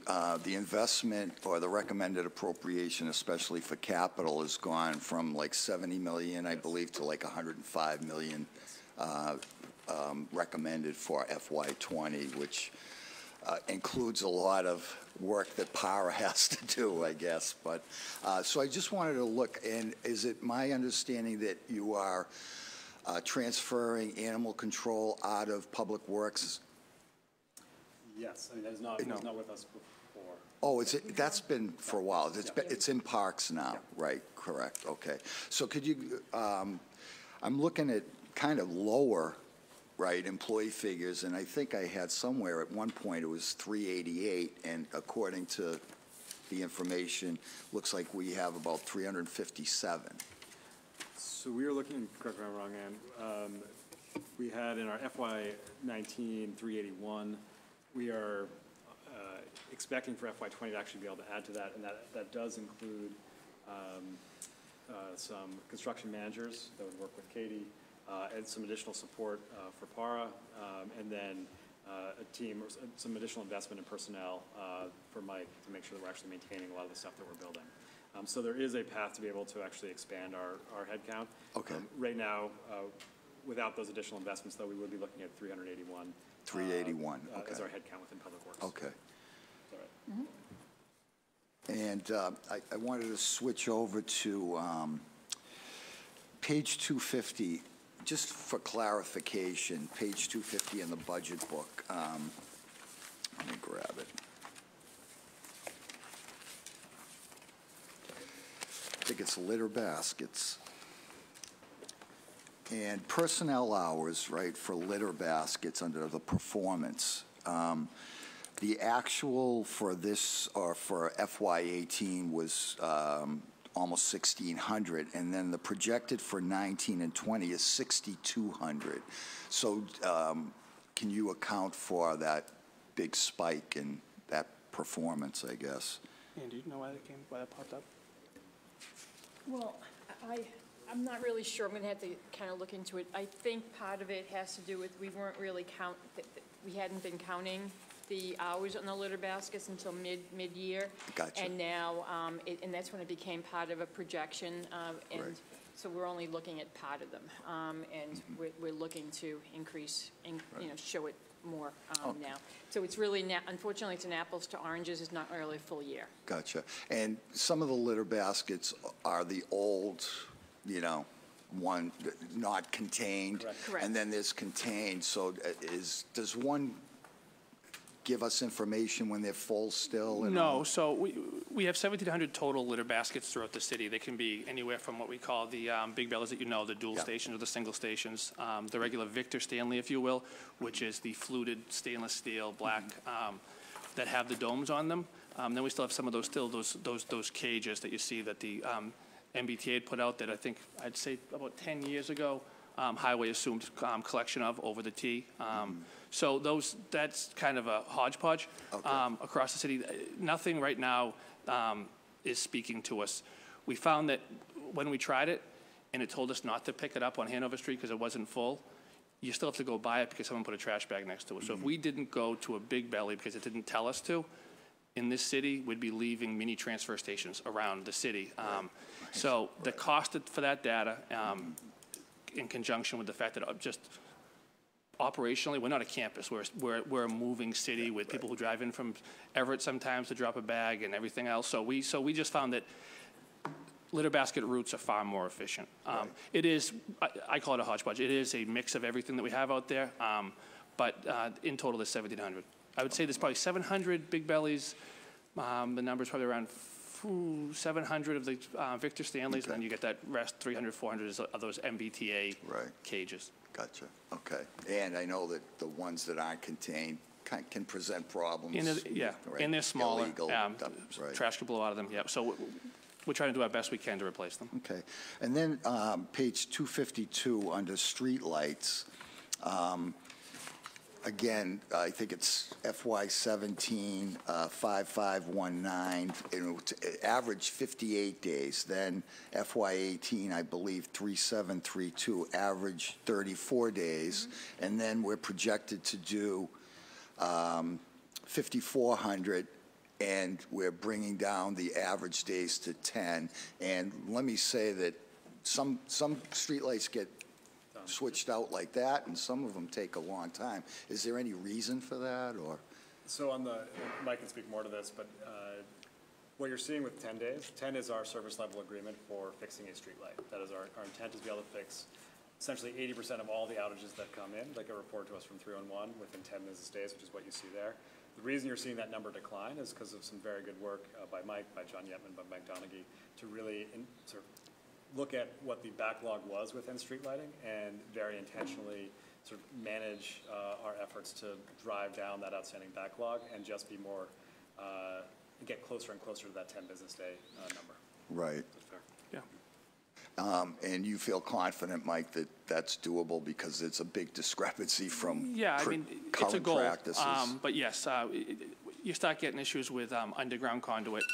You've got a lot of different things that could, a street light outage might be six different things rather than one. It might be a bulb or a bigger project. It could be a utility.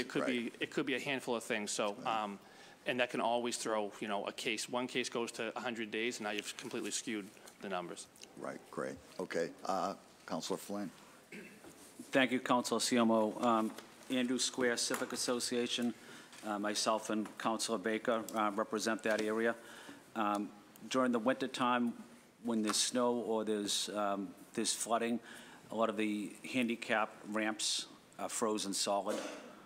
I don't know if it was the way it was constructed or not, but certainly it's a public safety issue, but also access for the disabled and elderly. Is that something we could take a look at as well? Yeah, there's ponding that's happening at the ramps. Okay. I can take a look at that. Okay. Also, that area, we'd love to see a year-round hokey there. Myself and Councilor Baker meet frequently with the Andrews Square Civic Association. That's one of their requests that they've made is because of how close it is to Albany Street, Mass Ave, Southampton Street. It's the closest MBTA station. We have a lot of foot traffic heading in that direction. We also have a lot of litter as well. So I'd love to see a year-round hokey there. So I'd speak to just to that point. Danny Nee has actually started a hokey in that area for the past probably 3 months. He starts his day there. That's where that hokey will start. It's not the whole day because it's got the West Broadway, East Broadway, but we have in the past 2 to 3 months put a presence there Monday through Friday. Okay.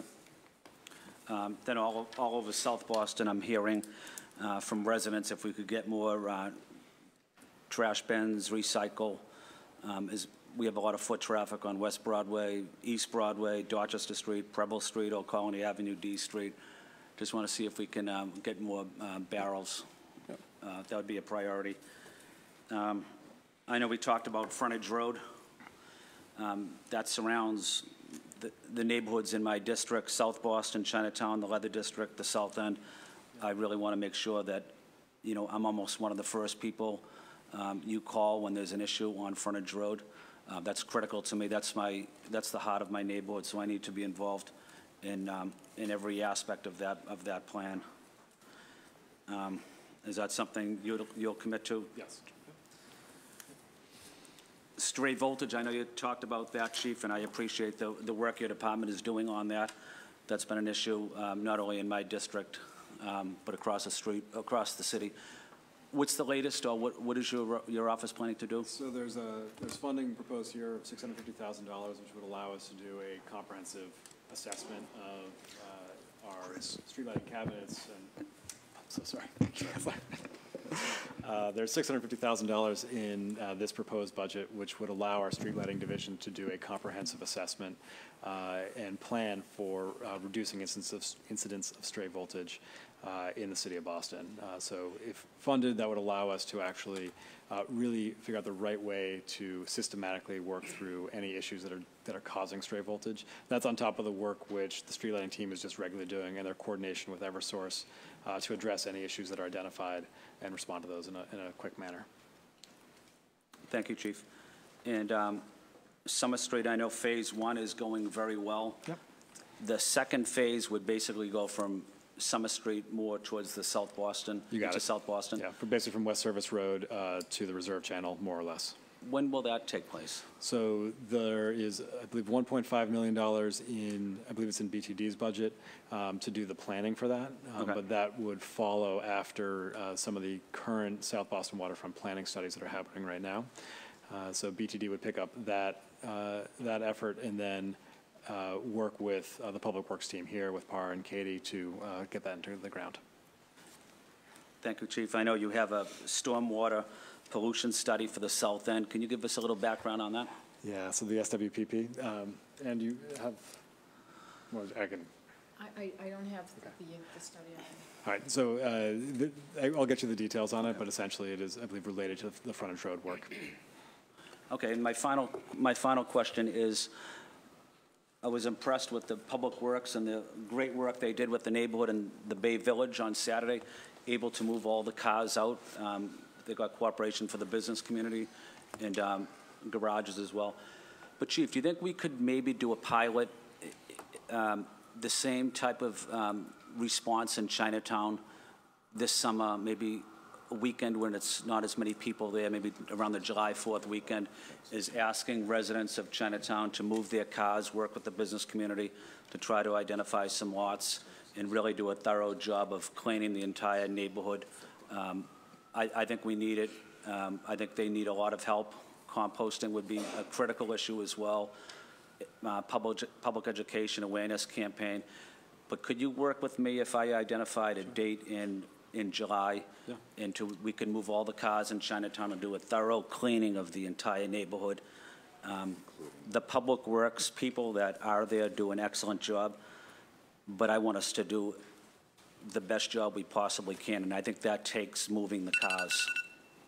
We can see if there's a day that lines up with some of the existing street cleaning work we're already doing, when there might be fewer cars on the curb, and whether it's on one day or over a series of days, figure out the right way to work with you on that. Yeah, if you look at Oxford Street in Chinatown, cars are on the right-hand side going up, but a cleaner practically can't even go up this side of the street. It's so narrow and dense.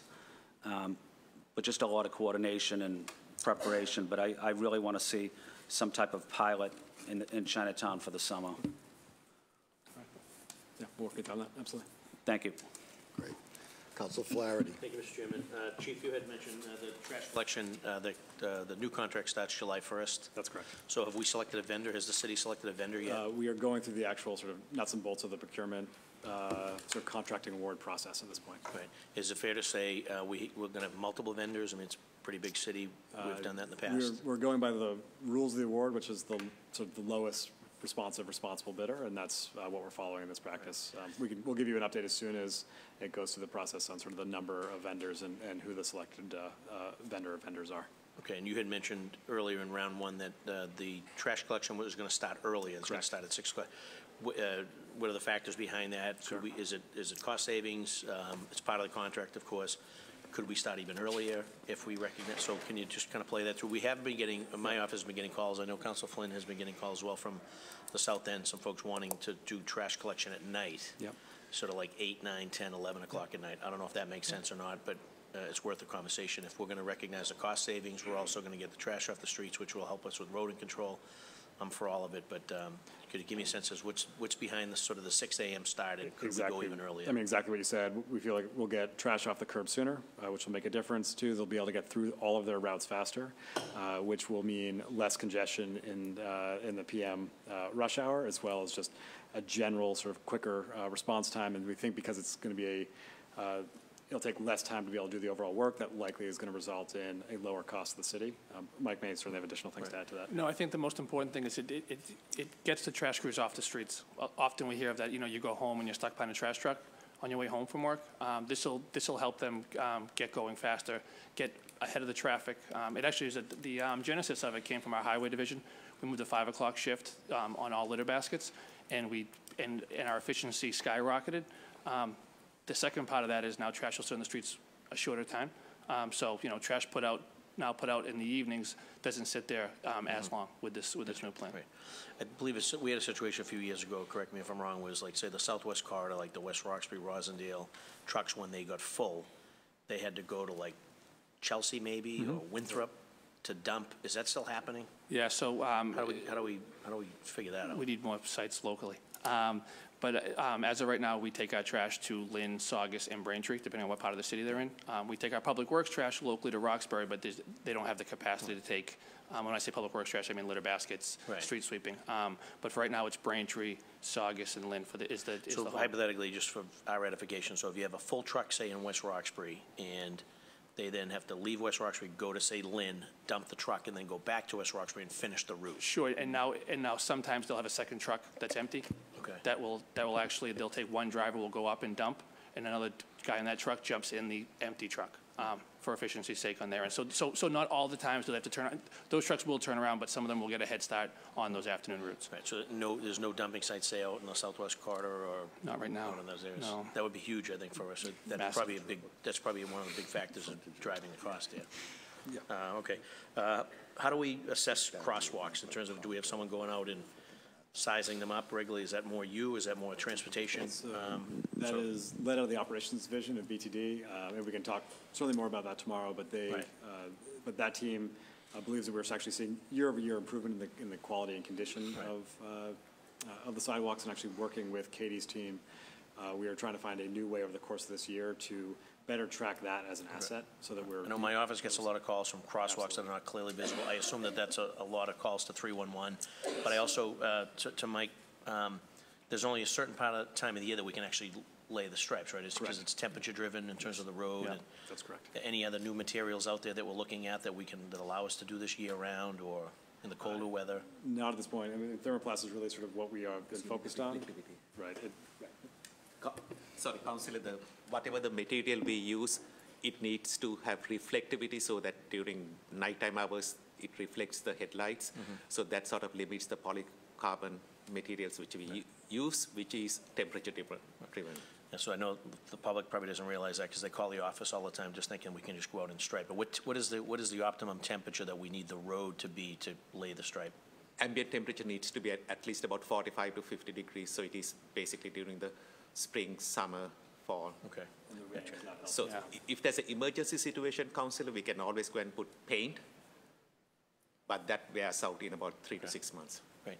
The age of our fleet and sort of what's the plan to replace our vehicles, and any thought given to sort of sharing vehicles with other municipalities? I know that there's some outfit out there that's talking about maybe equipment sharing or truck and vehicle sharing with municipalities to try to drive the cost down. Not quite We can sure certainly poll, and you may know the average age of our fleet. I don't, Matt Bradley's here, but we are as new as we've ever been on average, thanks to the good work by Matt and Bill. Across all of our lines, our snow, our spring, summer, our sweepers, I feel to have the average. Matt, do you have it?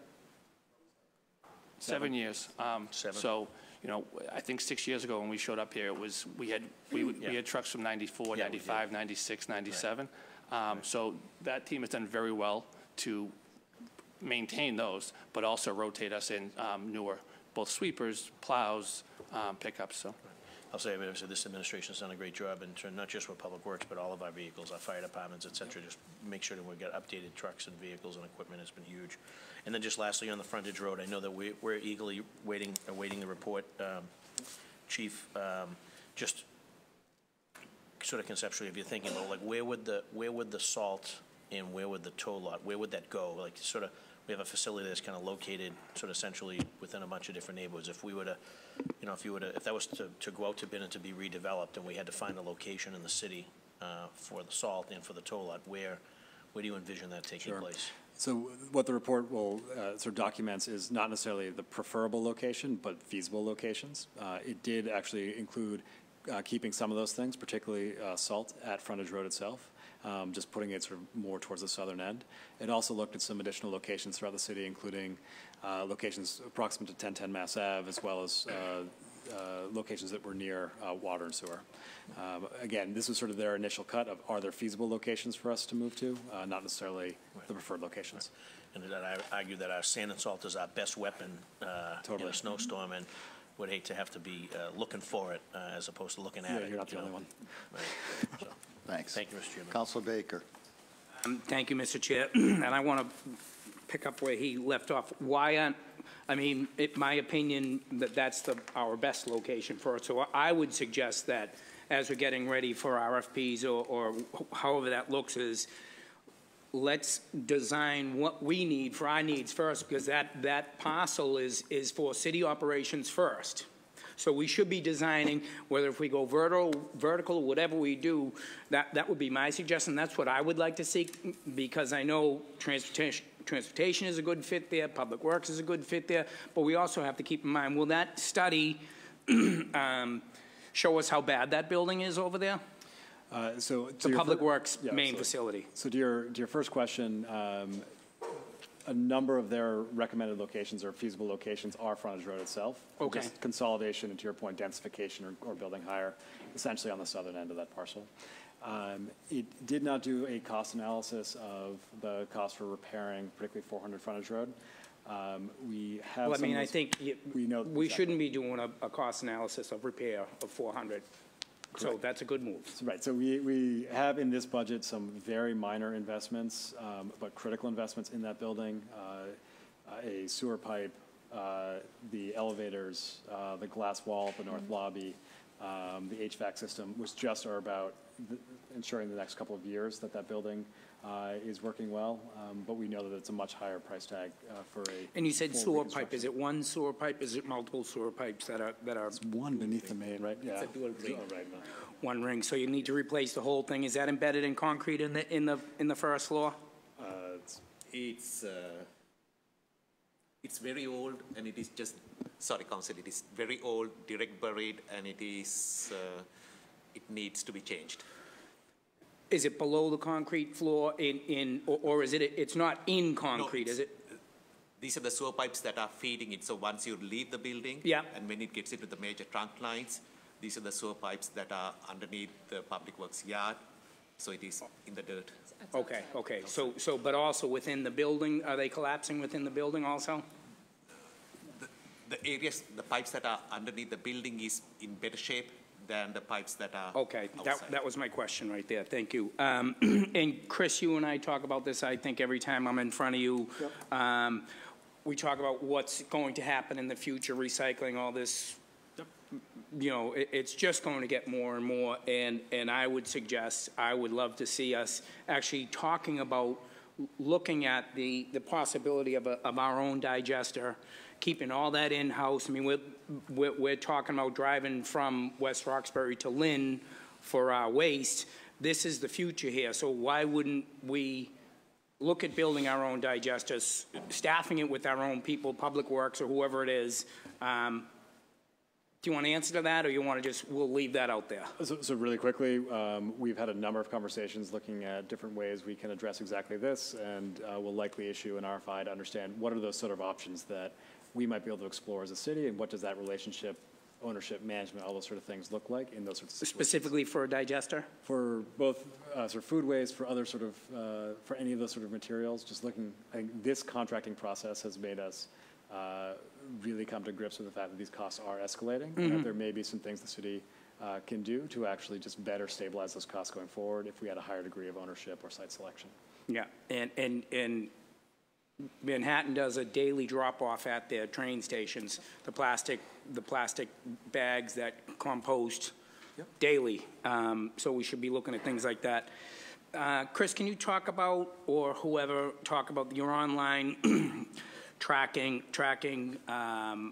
inspections, sidewalk inspections, and how are we tying that into Katie, probably for you, and how are we turning it into the deposits? Are we returning, are we making an effort to return more deposits, or? Sure. You know, we've known for a while that the sidewalk deposit process has been one of our most challenging. We heard loud and clear during the hearing last year about it. So we've made quite a few improvements over the course of this last year. We have moved the request process online for the return of those deposits. And that includes a tracking mechanism so that when you request an inspection of your sidewalk, you can track the process through that new online tool. We are providing technical assistance during construction so that we're getting a better first quality repair to those sidewalks so that we're more likely. Which is why a lot of the drawing a blank, Katie. The deposits weren't coming back because they weren't built to the specs. Exactly. They would fail the inspection, and so therefore we weren't able to return the deposits. So as we're getting better quality moving forward, we'll be able to return more of those deposits. We have developed clearer guidance during the permitting process where we're clear about both what the process is to get your money back, but also what you have to do to build the sidewalk right in the first time. And we're now working on developing a contract where any deposits or any inspections that have failed multiple times, or people who forfeit their deposit can then, we can then go ahead and do those repairs. So, we're hoping that these are really successful changes to the process. Thank you, Katie. Thanks. Councilor Asabi George.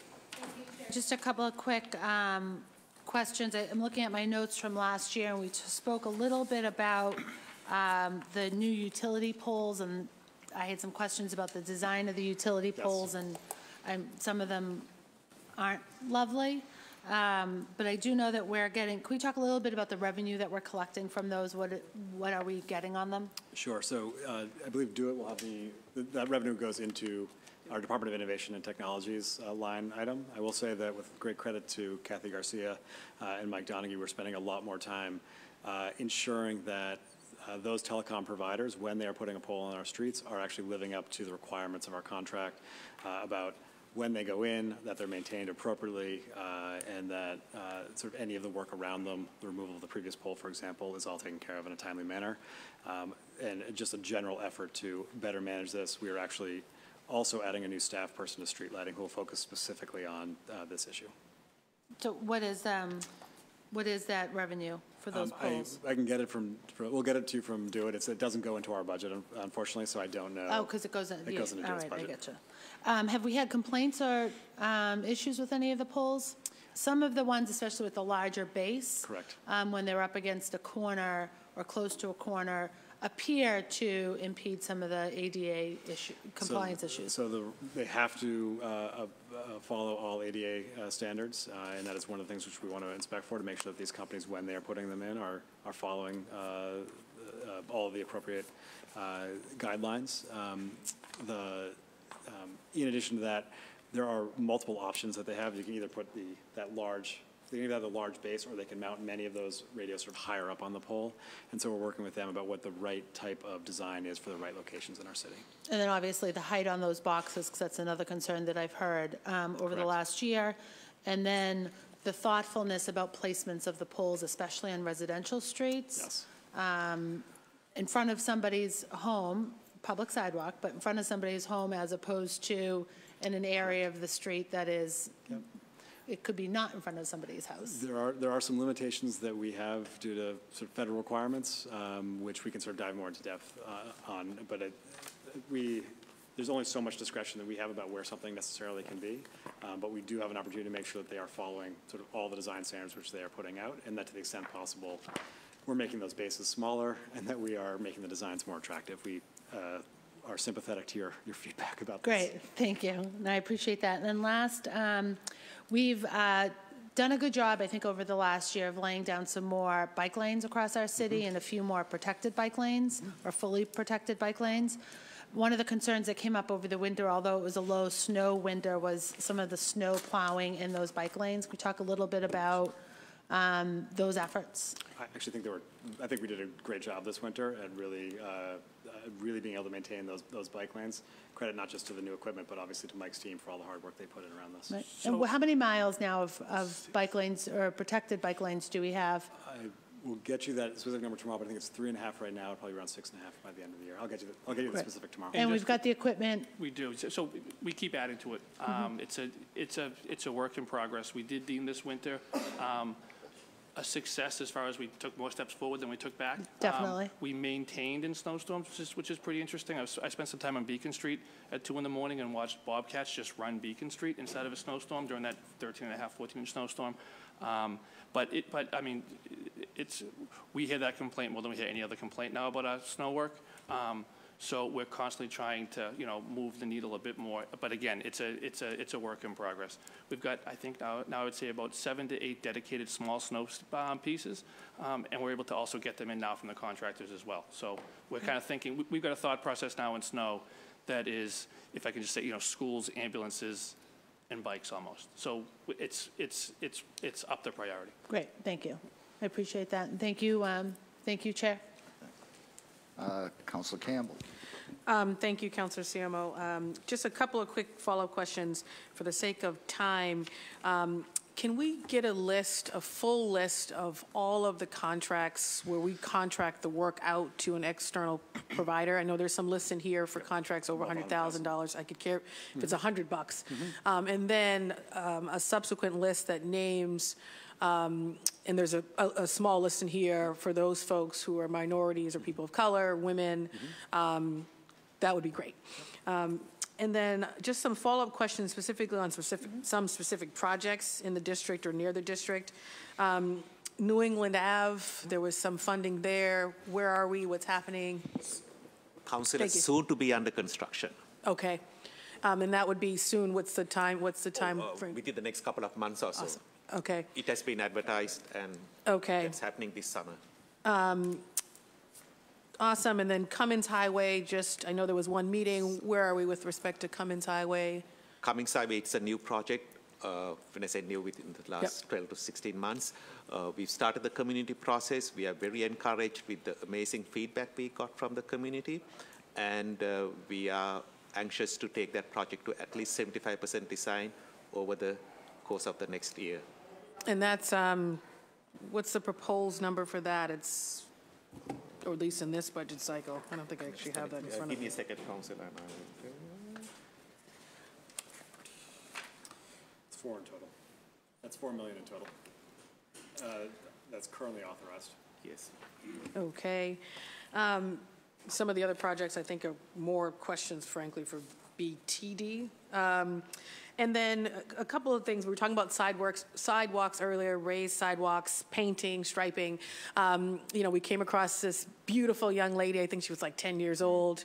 The paint that presents as 3D, which was really cool versus raising a whole sidewalk. I thought it was a great idea. What do you guys think? Sure. So we recently published sort of a set of painting guidelines for painting on the street. We have done a few street murals, including there will be a new one painted tonight on Arboretum Road, just off of Washington Street.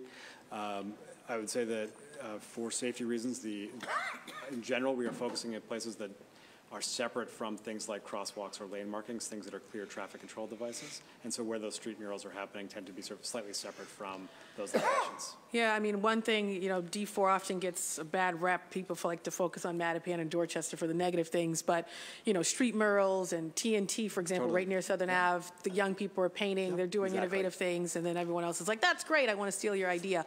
But I think the idea around that young girls, the paint presenting as 3D was so cool, it's so innovative, probably costs a lot less money than some other more extensive and invasive proposals. So I'd be curious where you could pilot some things like that in certain communities that have complained, maybe around schools, about needing to do a little bit more to slow traffic down. So I can continue that conversation offline. I think we tweeted at you, but that's not really the best way to communicate, frankly. And then what is our strategy for, we obviously have a lot of spot fixes we do. We get people calling all the time. Some streets are worse than others. What's our sort of overall strategy and response? Do you mean specifically on sort of roadway resurfacing? Exactly. Katie, you want to? Yeah.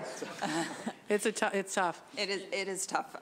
So we know the condition. We assess the condition every year of all of the roadways in the city and track that. So we know what list of street candidates are our best resurfacing candidates. Once we have that list, we go through a process with the utilities to determine where they have planned work so that we always come in after them. So we don't have them digging up a street right after we've paved. And that's the part that takes the longest. And is probably the most frustrating to all of us, because at that point you know you've got a street that needs to be paved, but you can't pave it because you're waiting for something else to happen. So the changes that we're putting in place this year, we're putting in selecting a new coordination tool that should assist us in sort of moving the program forward.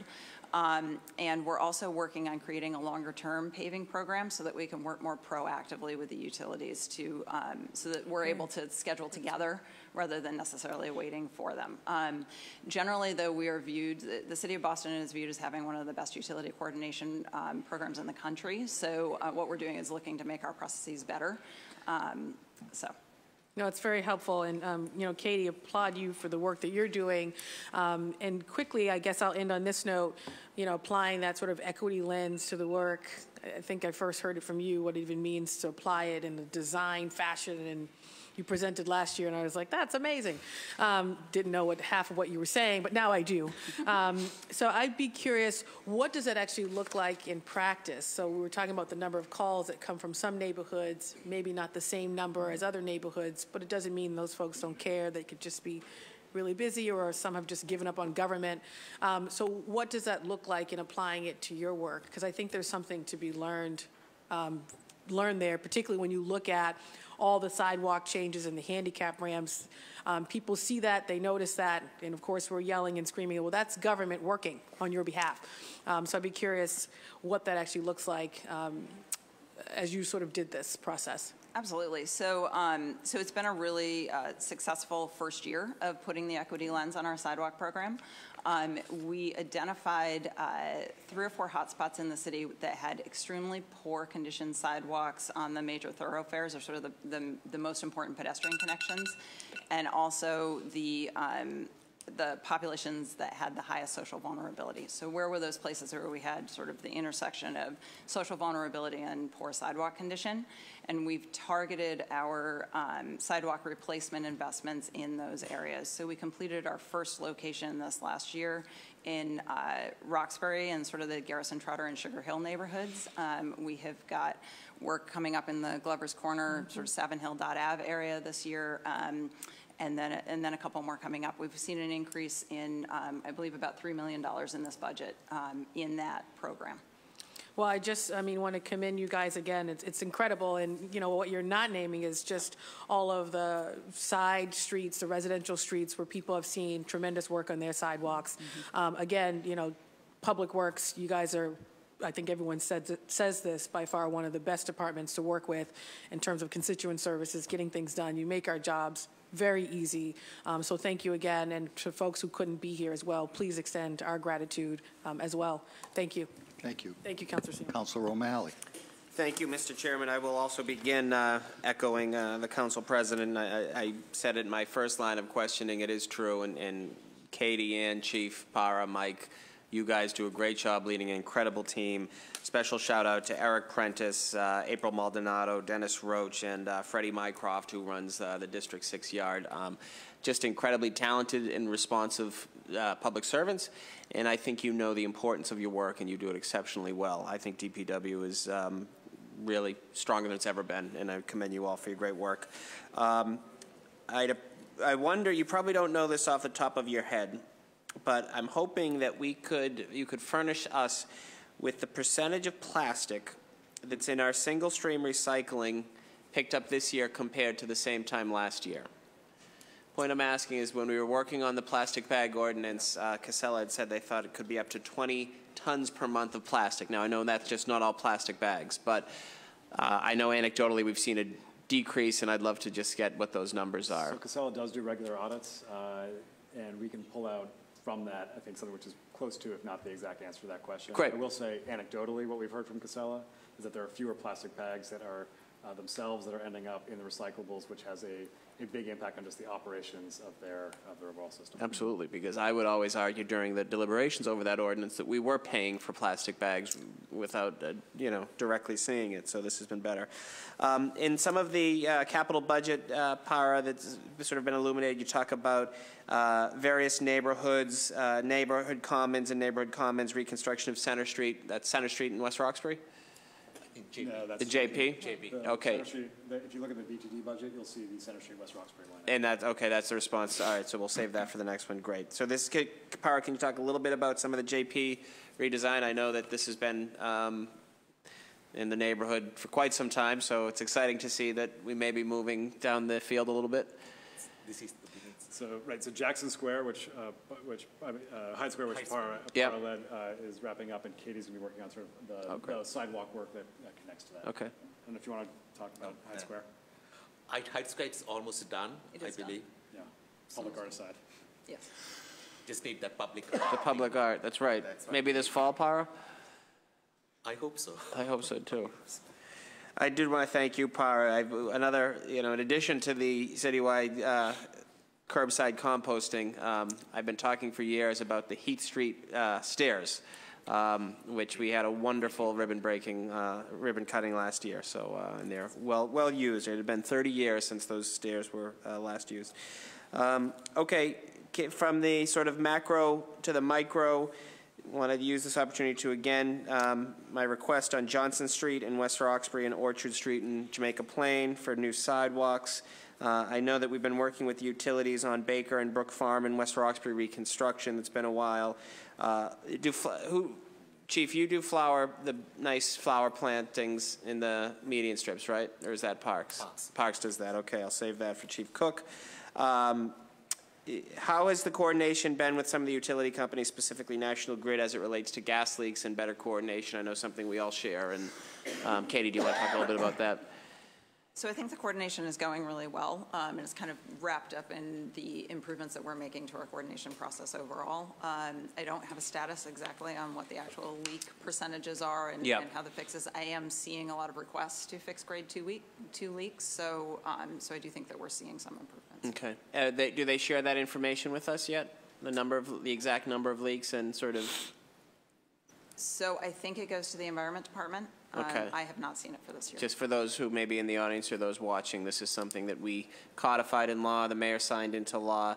There was litigation from National Grid, but we had sort of a mixed bag of success from the judge, so I'm hopeful that we can have that information. I don't need to know it. I just need to know that you all and people who are working to fix it have it.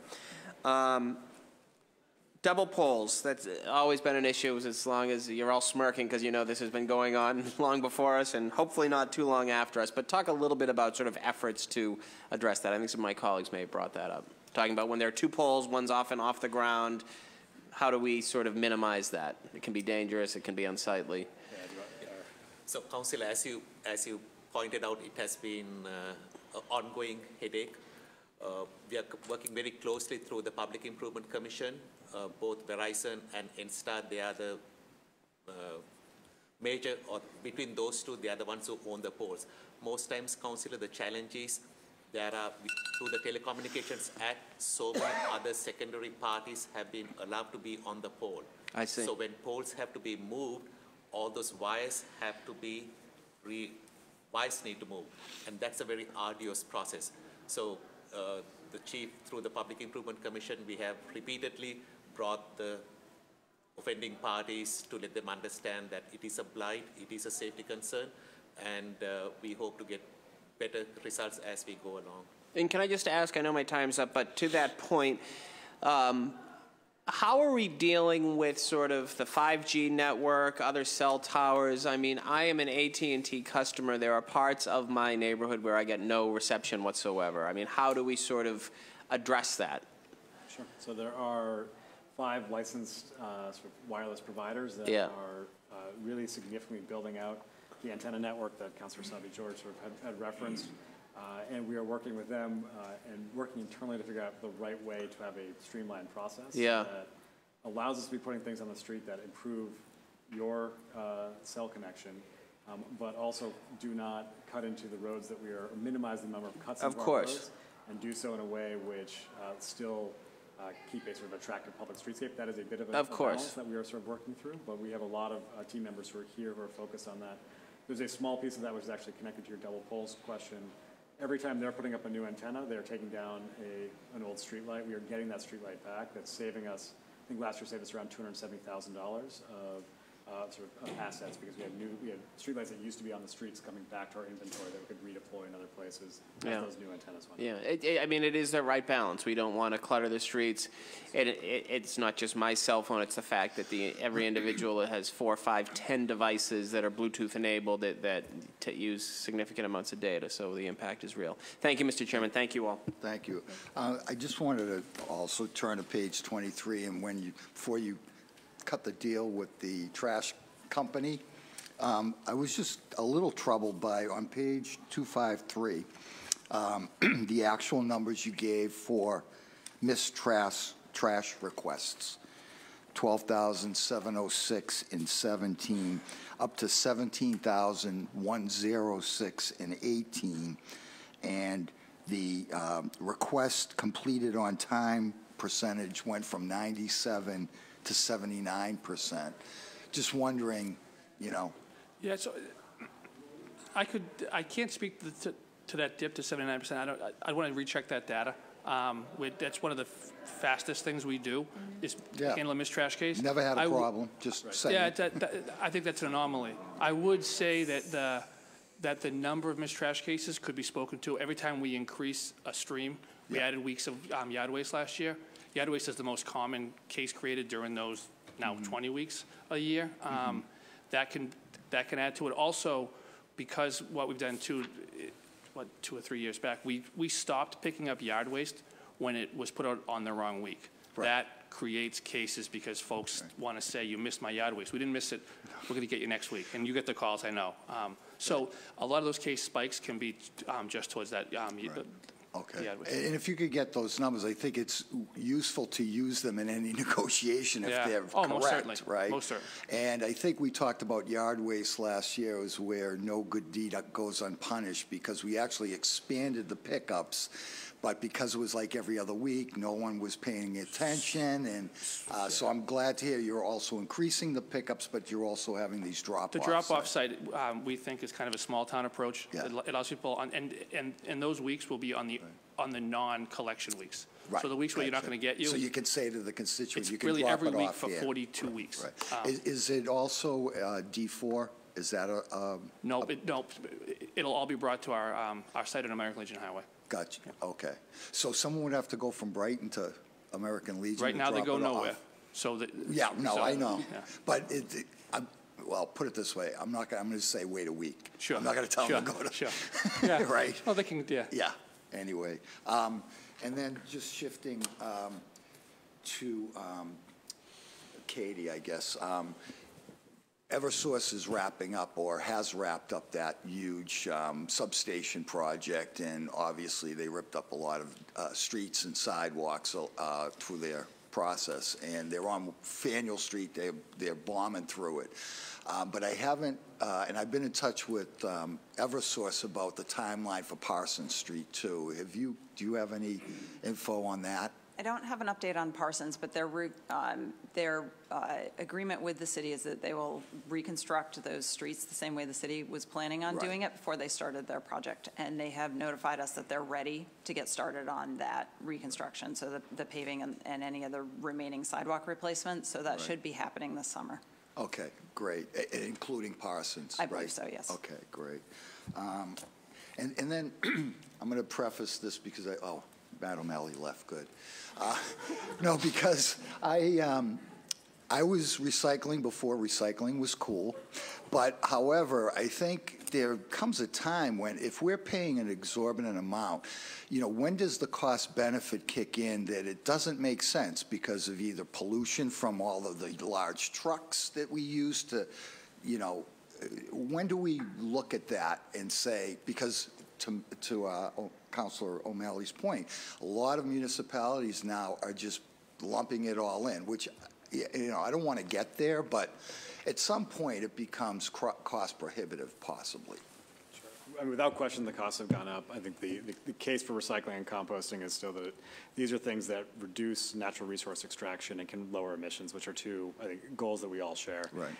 I think one of the reasons why it is great that we are, I think, still investing so heavily in recycling, even as we see the costs go up, is that it ensures that that market continues to develop. Part of what we're going through right now is a huge shift in sort of the way in which recycling is processed and where it is processed and who the downstream, so the downstream market for it. If more municipalities step away from recycling now, I don't think that future market's going to develop. Right. And so now it's really important that we actually continue to invest at this particular point in time, right. Even though I agree with you, the costs have gone up very significantly. I mean, and obviously the major city in the state, we're sticking with it. You know, we kind of have the wherewithal. I see we're smaller towns, but I think we need to keep an eye on that. That's all. Absolutely. And then Frontage Road, I just wanted to ask about the timeline. Obviously, it's been delayed for this study. We're talking about is it 17, 18 acres, Chris? Roughly. Yep.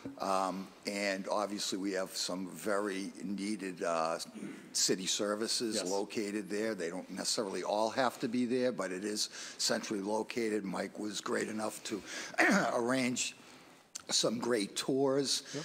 And, you know, just to weigh in, I might not be here by the time you get to it. That's why. The outskirts of that site is Amtrak. Right, on the very edge of where the channel meets our plot, correct? On the east side, there's a commuter rail line and further on down, sort of an Amtrak facility.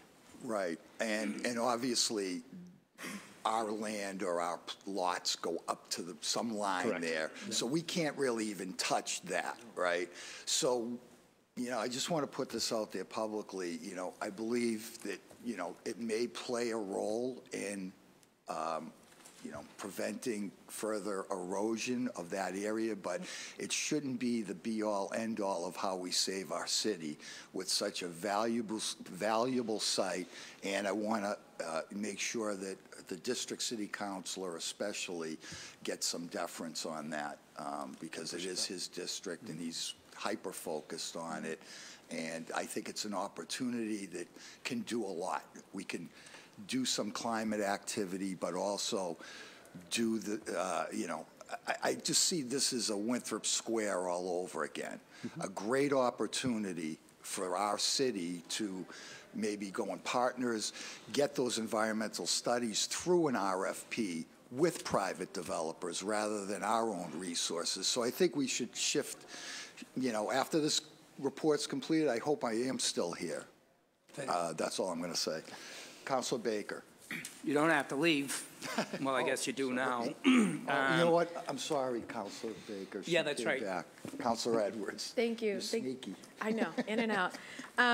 So I just wanted to follow up on some of the questions I'm sure some of my colleagues asked about the replacement of the trash barrels. I know you did a great job last year in getting to some of them in East Boston. We're still wondering the open top ones that are just, you know, very the tipsy ones. Yeah. What is the progress, or can we identify some more to get replaced? Yep, and we're actively doing that. The tipsies are the bane of, you know, our good work. We see the trash come right up behind us sometimes.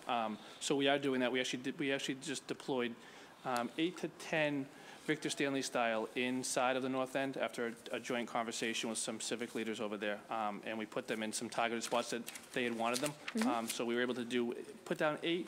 We got Parks Department to put down 2 more, so we hit the bulk of their list. But we are looking at the city as a whole to work through that old inventory, and we've got some pricing models and some ideas that, you know, we can look forward to in the future. Excellent. And we were you referring to replacing the ones in the Prado in the North End? That was part of it. Okay, excellent, excellent, because that was one of my follow-up questions.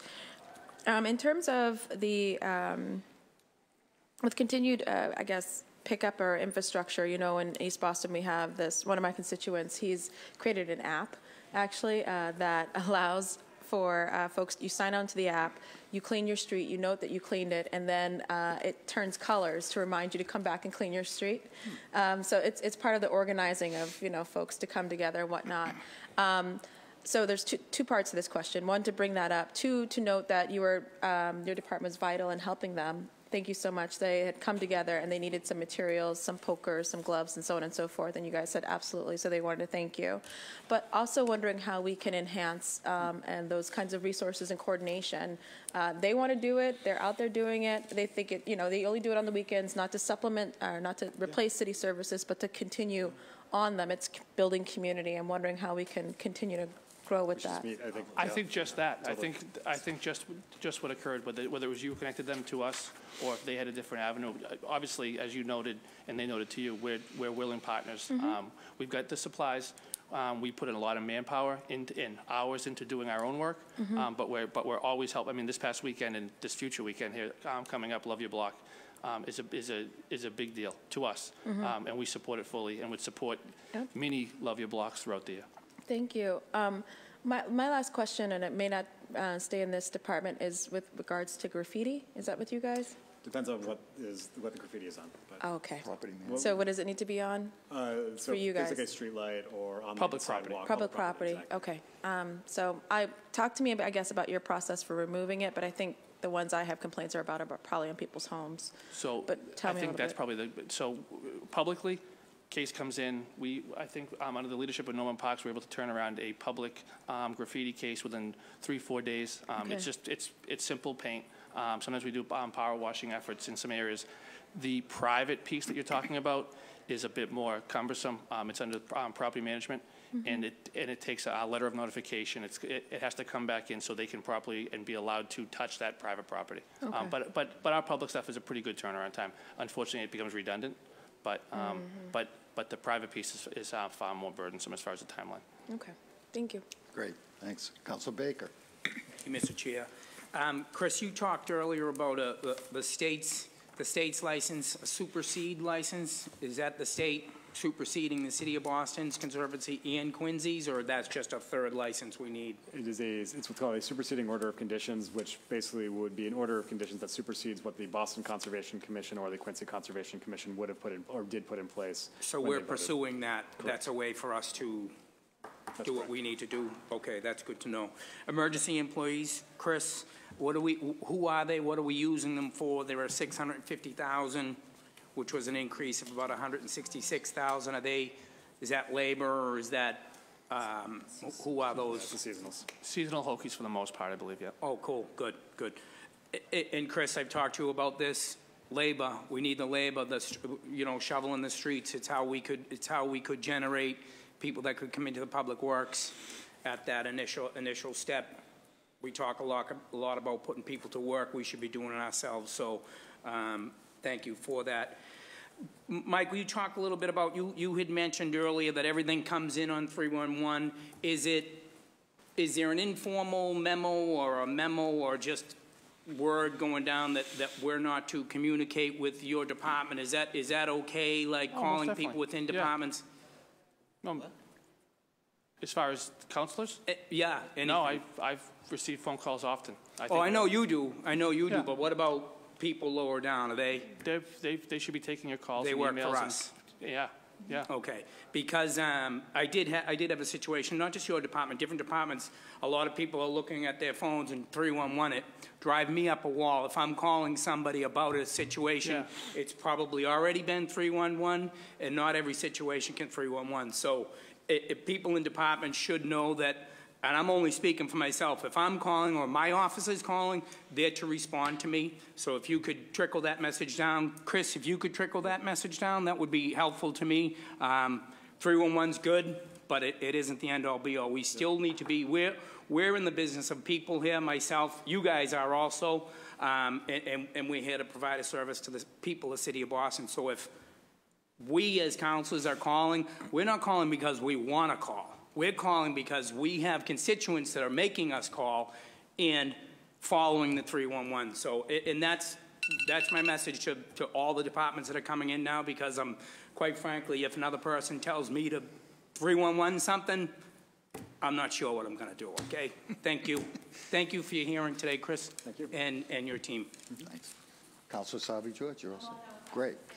Well, I think it's been said many times. I think sometimes we take the public works for granted, a lot of us. our trash, our roads, our sidewalks, our bridges. You guys do a great job, and I just want to thank you for that and adjourn the hearing. Thank you.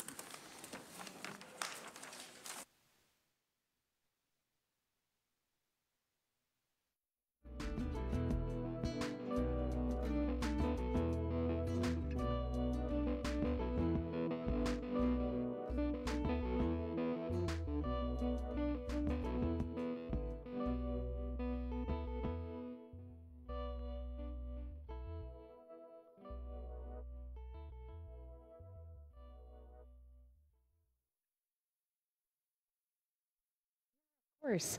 Hi.